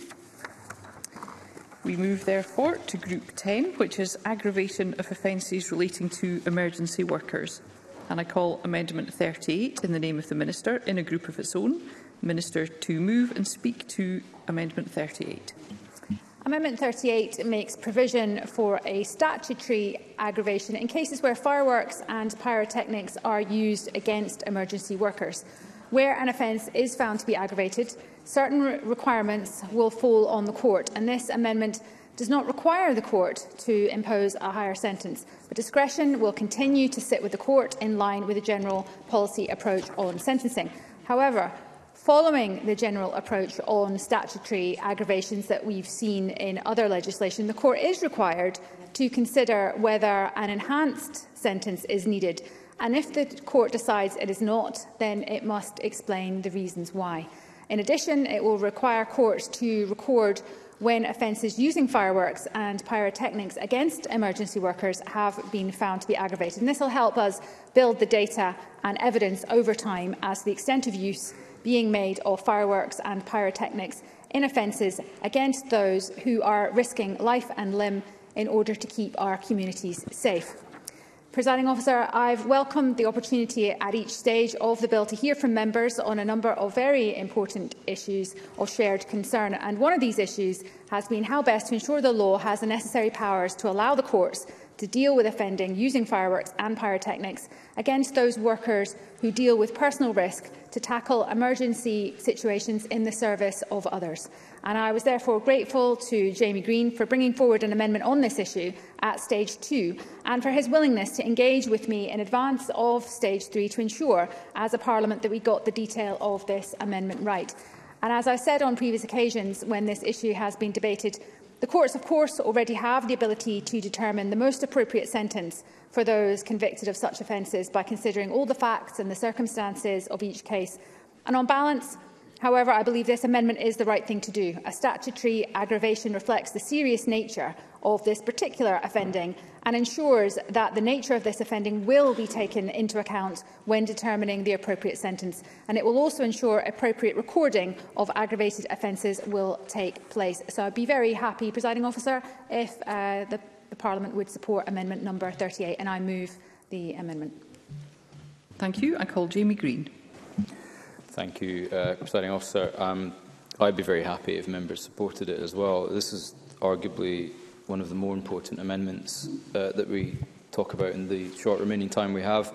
No one in this chamber can condone the use of fireworks or pyrotechnics as a weapon against our emergency service workers.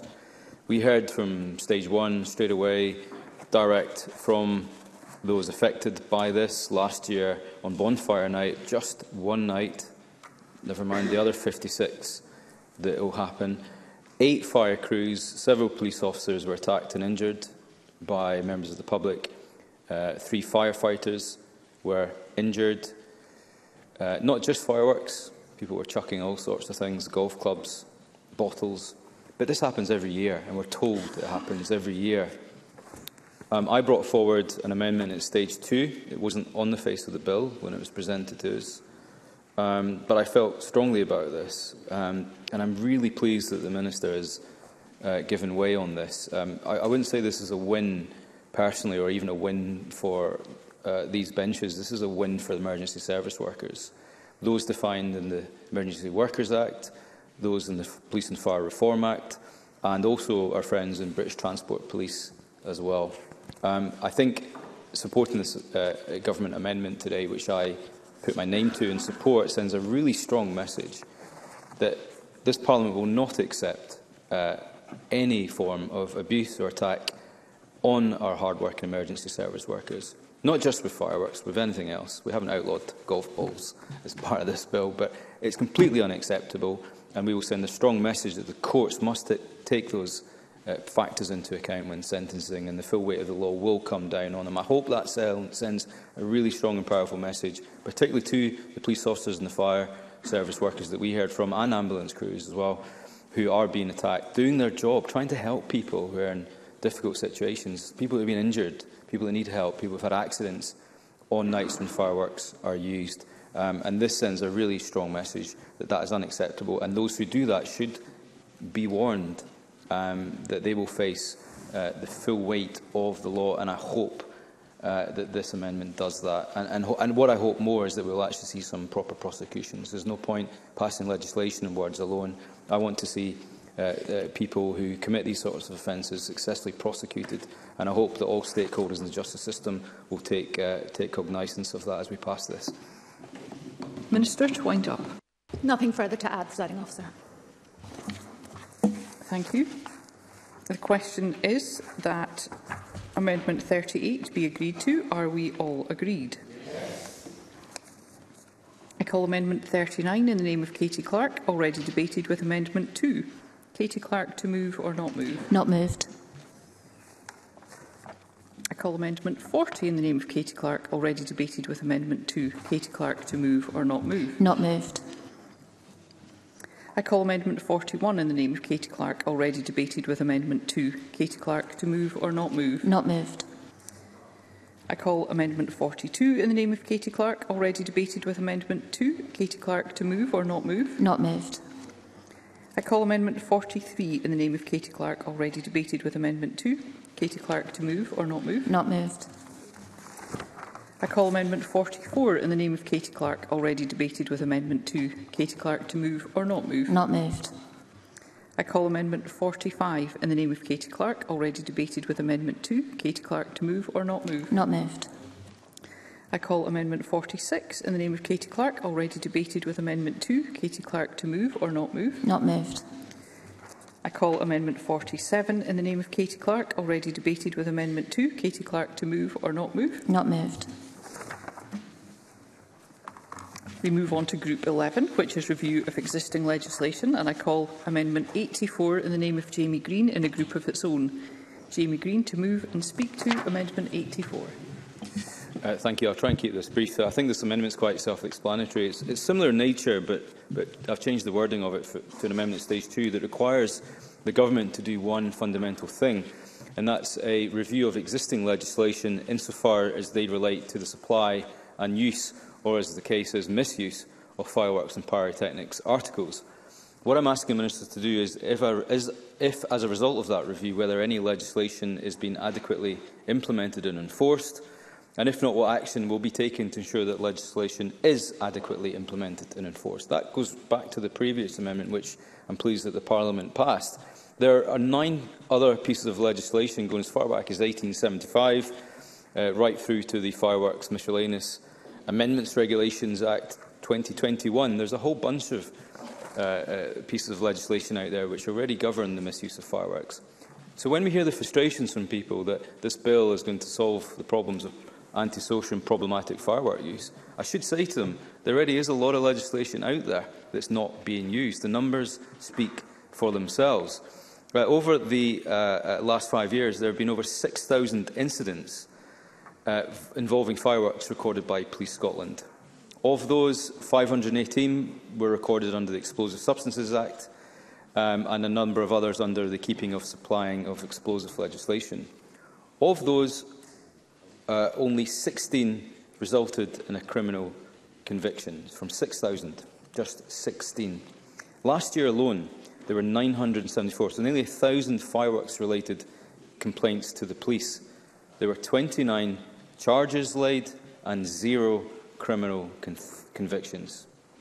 0. The conversion rate from incidents being reported to charges being laid to successful prosecutions to people being punished for it is abominable as it is. What I'm asking ministers to do is to review all the pieces of legislation, not this Act, but all the existing pieces of legislation that already exist insofar as they relate to fireworks and pyrotechnics and their misuse, and tell us whether or not they are comfortable and confident that that legislation has been used to its full extent. That's the very least we can do. My previous version of this said that this new bill that we're adding to the 9 couldn't properly come into effect until that piece of work had taken place. I accept that that held back the bill. I accept that that was deemed to be incompetent. I've taken that out. All I'm asking ministers is to simply do that piece of work after this bill passes. I cannot understand why they would not want to do a full and proper review of all legislation that relate to fireworks and pyrotechnics, because clearly all the laws that exist to protect people are not being used to their full extent, and that must be the source of frustration that so many in our communities are feeling, and that must be the source of frustration as to why they think this bill is going to solve those problems. Let's tell them that there are many other pieces of legislation that the police could use, that the Crown Office could use. There are so many other tools available to them that they should be using to their full extent, and I hope that this piece of work will raise awareness of that and hopefully lead to more prosecutions. In fact, we tried to amend the bill in many ways at the last stage about the nature of the punishments and so on. But this amendment alone and this standalone group, I hope will be a positive one, will be well received, and a useful exercise that actually puts this issue back on the table. And I look forward to hearing what others and the Minister has to say. Call the Minister. Thank you, Presiding Officer. As I stated during the Stage 2 proceedings, when a very similar amendment was proposed by the member, my ministerial colleagues and I are always prepared to keep the law under review, and indeed it is this willingness to review the law that has led us to introduce this bill. The bill already reflects a period of significant consultation and engagement with the public and stakeholders, alongside careful consideration of all the evidence available. and of which a key component was examining the existing legislation. Indeed, I point the member to the publicly available report from the Fireworks Review Group, and this includes a detailed section on existing legislation, regulation and enforcement, alongside a comprehensive annex setting out each piece of legislation, what it does and practical considerations. And it is the conclusion of this independent review group, as well as from the misuse of Pyrotechnic's stakeholder discussions, that there are clear gaps and therefore a need for further legislation. And the measures in the bill will give effect to that work. As I said, we're always prepared to keep the law under review, but I think it's unnecessary and inappropriate to place a statutory duty on ministers to conduct a further review and to lay it before Parliament within 12 months, when the previous work is the reason that we have brought forward this bill that's in front of Parliament today. So I'd ask Mr Green not to press his amendments, and if he does, I hope the members will not support it. Jamie Green to wind up and press or withdraw Amendment 84. The Minister has just stated that it was a review of existing legislation and laws that led to this bill, in one sentence. Then in another sentence said that this legislation fills in gaps in existing legislation. So clearly what hasn't happened is that that review of existing legislation has not led to any improvements at all in existing legislation being used to its full extent. It's okay plugging gaps, it's okay adding to legislation, but that review in no way actually solve the problem of existing legislation not being used to its full capabilities. And it is that which I'm seeking ministers to do. It is that which I think it should be on the face of the bill, and it is that which I ask members to support. And I move Amendment 84. The question is that Amendment 84 be agreed to. Are we all agreed? Yes. The Parliament is not agreed. There will be a division. Members should cast their votes now.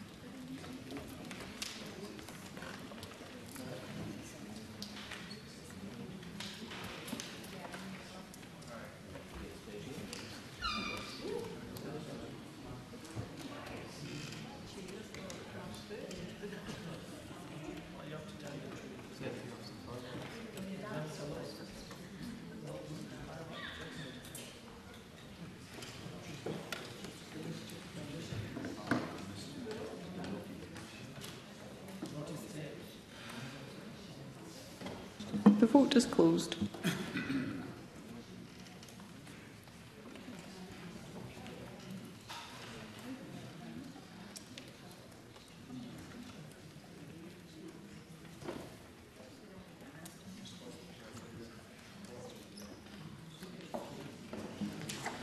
The result of the vote on amendment number 84 in the name of Jamie Green is yes 43, no 63. There were no abstentions. The amendment is therefore not agreed. We move to Group 12, Improvement of Fireworks Safety, and I call Amendment 85 in the name of Jamie Green in a group of its own. Jamie Green to move and speak to Amendment 85. Thank you, President Officer, and thank members for their forbearance this afternoon. I think we've covered quite a lot of ground and raised some really important issues. My last amendment is in a group of its own. It's about improvement of fireworks safety. We're told that that is what lies at the heart of this bill. So what a perfect opportunity to use a new piece of legislation that seeks to improve fireworks safety than putting in a part that seeks to do just that. The difference here, though, is, of course, I'm putting the onus back on ministers. Ministers in their policies, in their proposals to improve fireworks safety. I have a number of very specific asks of the Government in this amendment. I would like them to develop an annual national safety campaign for fireworks. Sensible ask, not just coming from me, coming from even the fireworks industry itself. who you think would be completely against any such proposals. They want to see a firework annual safety plan. I also want ministers to publish their policy around the detection and apprehension of illegal fireworks. The reason for that is if, and it is a big if, there is a black market which does arise as a result of this legislation. We don't know. We've heard evidence that say there might be. I hope there isn't, but if there is, then what will the government do around the detection and apprehension of illegal fireworks? The third point is around the centralised approach to the reporting of the misuse of fireworks incidents. The problem we have at the moment, and the committee found that themselves at stage 1, is it was almost impossible to identify the scale of the problem because it was either being underreported or reported to different stakeholders in different ways, whether that was the police, local authorities, calling 101. People didn't understand whether what they were hearing or seeing around them was illegal or antisocial. I think that problem is going to exacerbate once this bill is passed, if it passes, given the confusion around when you can and cannot let off fireworks or who can and cannot let off fireworks. It's only going to add to that. So a centralised reporting mechanism will help. The other issue that we've rightly raised throughout the debate today is the issue of illegal fireworks entering Scotland and people who will buy them from elsewhere, whether that's coming from other parts of the UK, Europe or even elsewhere. What will be done to prevent that, if that were to occur? And finally, is cooperation with retailers about their continued supply of fireworks. Because what we do know is that if this bill passes, it will immediately close down a number of businesses overnight, and we have to be quite honest with ourselves about that. Those dedicated to the sale of fireworks, of which it may only be up to about a dozen, but still you're putting businesses out of business overnight. That has to give some consideration to that. But the other retailers who will continue to exist and survive, I want to know if they will continue to sell fireworks, at what times of year, what happens with stockpiling and so on and so forth. All of that, I think, in the round will point towards improving fireworks safety. All of these measures have the buy-in of the industry, of retailers, and I'm sure of those who are blighted and affected by the misuse of fireworks. And I'm simply asking the government to consult on that, draft a plan and have regards to any responses, publish it and come to Parliament with it. It's not holding the rest of the bill back, it's not wrecking the rest of the bill, but I think it's an important addition to the bill, because if it's really about fireworks safety, then let's put it on the bill, and let's put that onus on ministers of this government and future governments to make sure that they are on top of this. Thank you, Presiding Officer. Thank you. I call the Minister. So I do share Mr Green's views on the importance of fireworks safety, and as was debated during stage 2 when Mr Green lodged a similar amendment, much of what is included in the amendment reflects what was proposed by the British Fireworks Association's 10-point plan. And I've said on a number of occasions I welcome much of the plan and the good progress being made in a number of areas highlighted within it.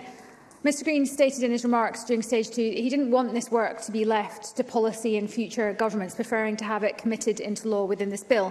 However, I believe I've already made very clear through my actions my strong commitment to fireworks safety, so I don't believe it's necessary or appropriate to use this bill to write into legislation what are already stated policy commitments, and commitments that have followed on from the already published Fireworks Action Plan from 2019. Thank you. Jamie Green, to wind up and press or withdraw Amendment 85. I'm going to accept at face value, and it's on the record, it's a matter for the official report, that the Minister has lots of positive things to say about the industry's 10-point plan, and herself has personally committed to maintaining a watchful eye. But like the review of the entire Act, which is sadly just a one-off piece of work in our endeavours to make that a continuous piece of work, it didn't succeed. That's all well and good now, but if we're creating law for decades or indeed hundreds of years. We don't know what future governments will look like. We don't know what their priorities will be. We don't know what their interests will be with regards to the fireworks industry or indeed fireworks at all. It is for that reason that it's better to be on the face of the bill. It's future-proofing it. It's sensible. It's what people want to see. This is, after all, a bill that's meant to improve fireworks safety. The only reason I can think of that the Minister doesn't want it is that it simply adds to their ministerial workload. And that's not a reason, I will in a second, but that's not a reason to vote it down. That's not a reason to say we can't do this, because everything that I've just said when I moved the amendment is achievable and doable and reasonable. I give way. Minister. I'd have to disagree with what the member said there in the strongest possible terms. The reason I don't support this amendment is because it's repeating work that I've already done. So I published the Fireworks Action Plan in 2019, which details all the non-legislative actions that the Government and all of our partners are taking forward year after year after year. So I would encourage the member to read that document. I can't wait. It might repeat work that this minister's done, but it doesn't repeat work which hasn't been done yet, and that's my point. If it's on the face of the bill, it requires the government of the day to perform that piece of work. In 5 years, in 10 years, in 15 years, in 20 years, in 1 second. It ensures that future ministers may not be as enthusiastic about fireworks safety as the current one, clearly. And it's for that reason it has to be on the face of the bill. I'm happy to give way. Russell Finlay. Thank you. The Minister makes great play of work that's been done in the past, but some of these specific provisions in the amendment relate to issues that might arise, such as the illegal input of fireworks coming into Scotland as a result of the legislation. Therefore, it's obviously something that should be considered. Jamie Green. It's the unintended consequences that we flagged all the way through this process, and I think I've been given a good errand today. It's the unintended consequences of the bill that it's the don't knows. We don't know about the black market. We don't know about the potential for people buying online. We know that the bill can't even regulate that market. We don't know about illegal or dangerous fireworks which are mislabelled or come in from other markets. And it's because of those don't knows that I think the annual fireworks safety plan and all the other measures in my plan are so important to be done on an ongoing basis. So even if they've been done already and all that work is up to date, I want to make sure that the governments in the future continue to do that work. And it's because of the so many unknowns that this is a good way of future-proofing the bill. And it's a good way of ensuring that whatever happens as a result of this legislation, I'm sorry to interrupt, it's a good way to ensure that whatever happens after this bill, I think we're probably just about out of time, so I will finish there if Ms McNeill is okay. But I would please ask... Oh, okay, if you insist. Holly McNeill. I'm sorry to persist, but just because I'm listening to what you're saying and I'm realising that actually some evidence the committee gave is really relevant to what you're saying now, and that is the warnings that were given by the industry, where they say that that fireworks stored in unexpected locations, licensing, the impact of loss of trade, which you referred to earlier, whatever you think of that, can certainly lead to a black market, which is more than one thing, and it's one of the unintended consequences, Member says, does lead me to the view that it's much more important to actually for the government to give out big safety messages, if you subscribe to that view. Jamie Green. Yeah, I don't disagree. And I think it's because of that unknown of the black market that's been raised so many times throughout this process that we should take cognizance of it. And that's why sections B and D in my amendment relate to the government's duty and to develop and maintain a watching eye over the detection and apprehension of illegal fireworks and those coming into Scotland. And it's for those reasons that I strongly will press this amendment and hope that members will support it. Thank you. The question is that Amendment 85 be agreed to. Are we all agreed? Yes. The Parliament is not agreed. There will be a division. Members should cast their votes now.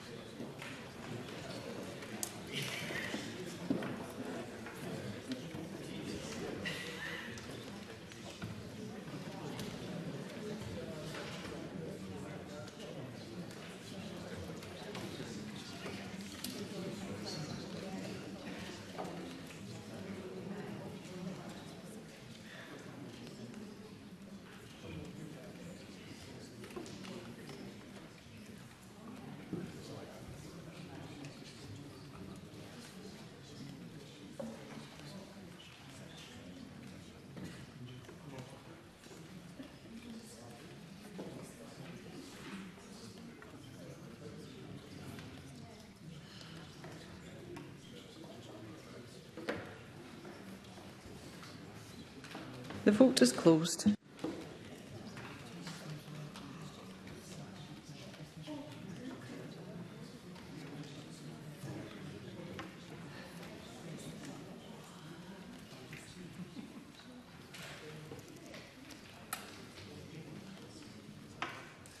The result of the vote on amendment number 85 in the name of Jamie Green is yes 44, no 64.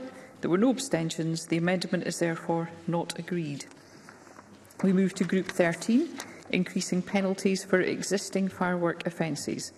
And I call Amendment 86 in the name of Russell Finlay, grouped with Amendment 90. Russell Finlay to move Amendment 86 and speak to both amendments in the group.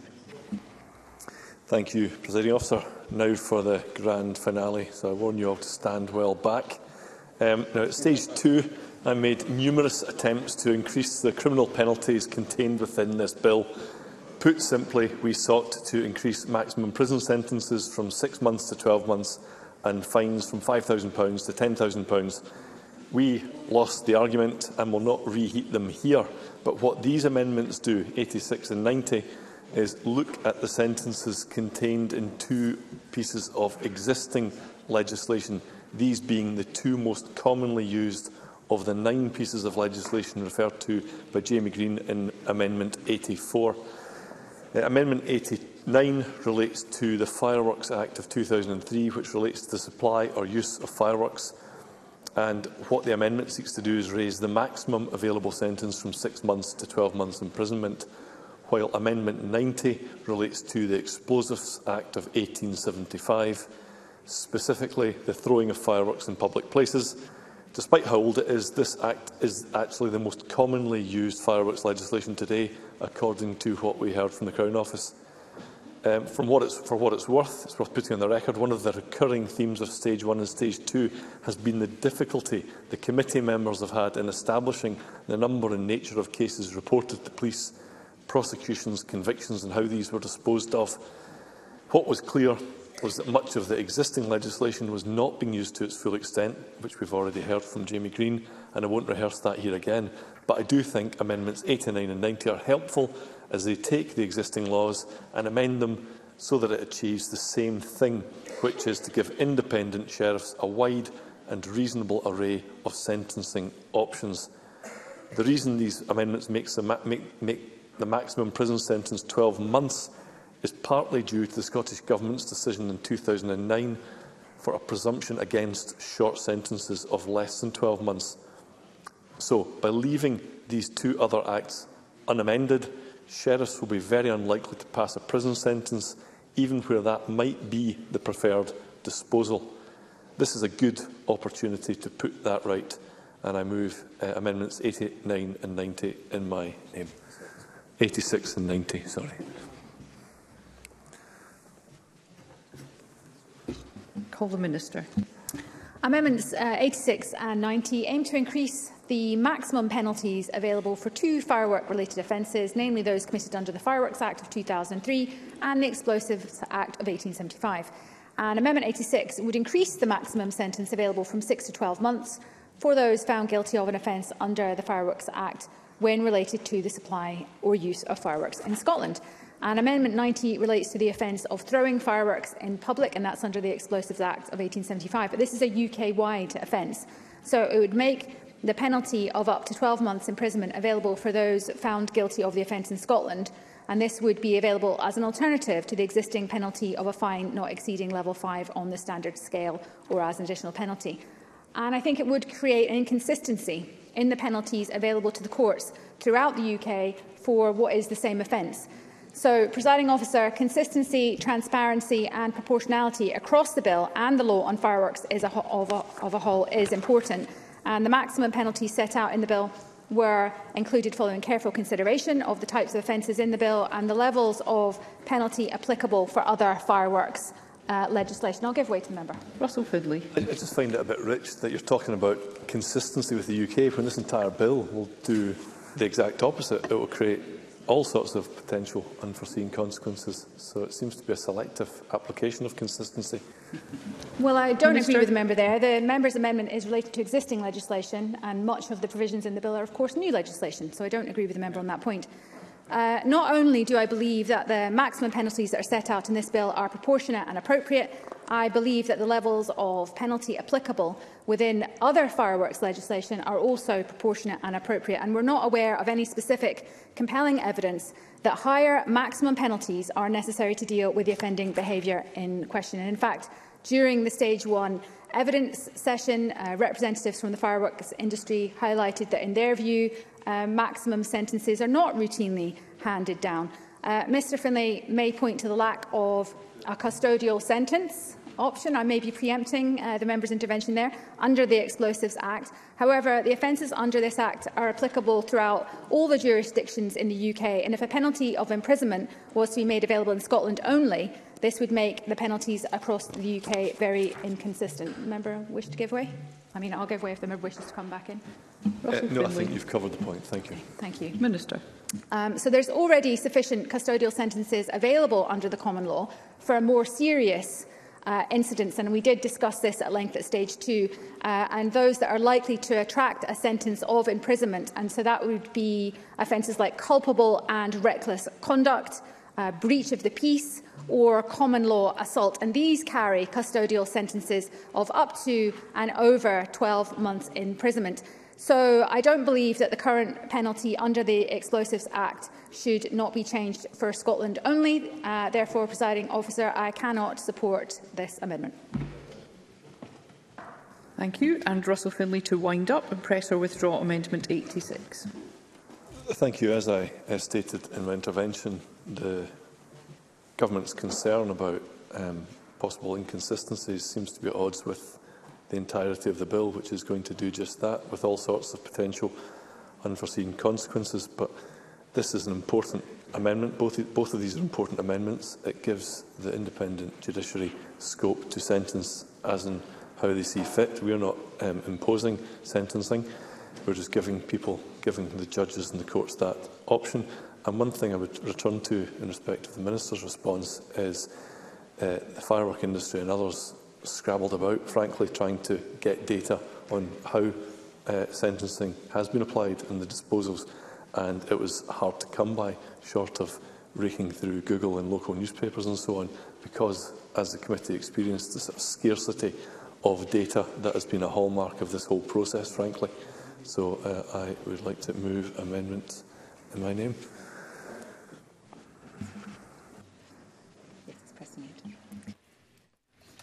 Thank you. The question is that Amendment 86 be agreed to. Are we all agreed? No. The Parliament is not agreed. There will be a division, and members should cast their votes now.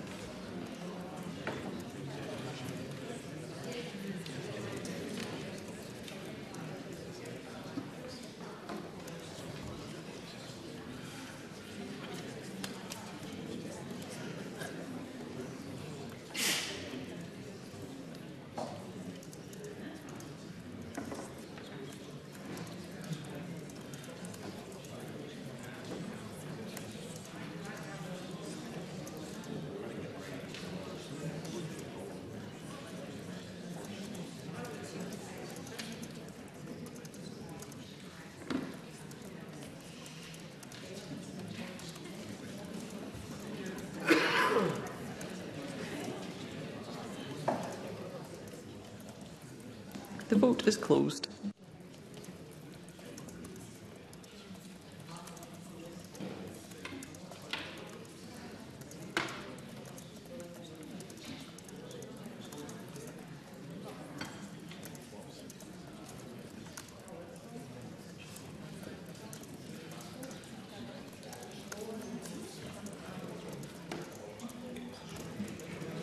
The result of the vote on amendment number 86 in the name of Russell Finlay is yes 43, no 64. There were no abstentions. The amendment is therefore not agreed. I call amendment 90 in the name of Russell Finlay. already debated with Amendment 86. Russell Finlay to move or not move? Not moved. Thank you. I call Amendment 87 in the name of Jamie Green, already debated with Amendment 78. Jamie Green to move or not move? Not moved. Thank you. I call Amendment 88 in the name of Jamie Green, already debated with Amendment 78. I remind members that if Amendment 88 is agreed to, I can't call Amendment 89 due to a preemption. Jamie Green to move or not move? Moved. The question is that Amendment 88 be agreed to. Are we all agreed? Yes. The Parliament is not agreed. There will be a division and members should cast their votes now.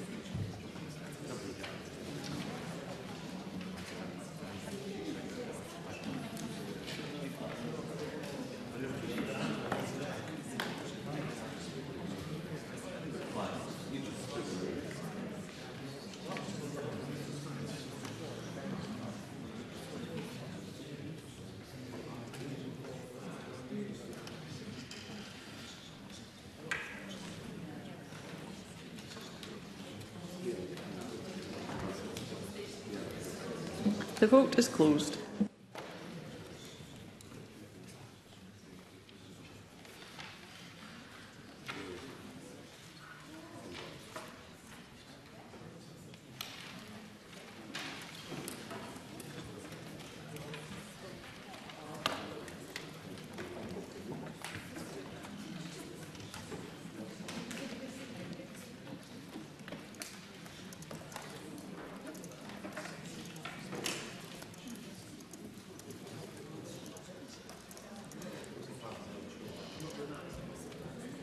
The result of the vote on amendment number 88 in the name of Jamie Green is yes 43, no 64. There were no abstentions. The amendment is therefore not agreed.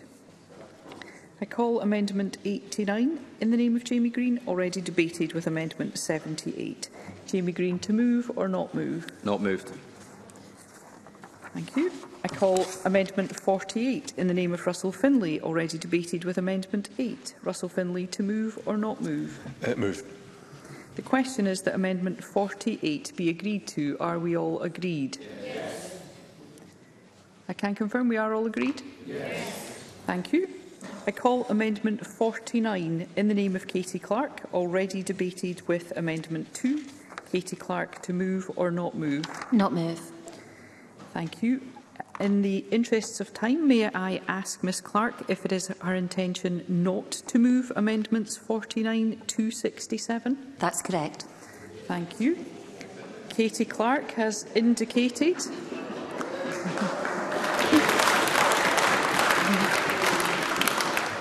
Katie Clark has indicated that she will not be moving amendments 49 to 67. It would be helpful if any member who wishes to move any of the amendments from 49 to 67 could indicate now.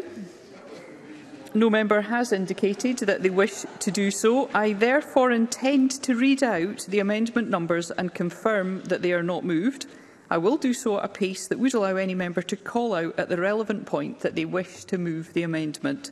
So, I confirm for the record that the following amendments in the name of Katie Clark are not moved. Amendments 49, 50, 51, 52, 53, 54, 55, 56, 57, 58, 59, 60, 61, 62, 63, 64, 65, 66 and 67. That ends consideration of amendments. At this point, as members will be aware, I am required under standing orders to decide whether or not, in my view, any provision of the bill relates to a protected subject matter. That is, whether it modifies the electoral system and franchise for Scottish parliamentary elections. In the case of this bill, in my view, no provision of the Fireworks and Pyrotechnic Article Scotland Bill relates to a protected subject matter. Therefore, the bill does not require a supermajority to be passed at stage 3. Thank you. And I am minded to accept a motion without notice under Rule 11.2.4 of Standing Orders that decision time be brought forward to now. And I invite the Minister for Parliamentary Business to move the motion. Extremely happily to move, Presiding Officer. Thank you. And the question is that decision time be brought forward to now. Are we all agreed? Yes. There are no questions to be put as a result of today's business, and that concludes decision time, and I close this meeting.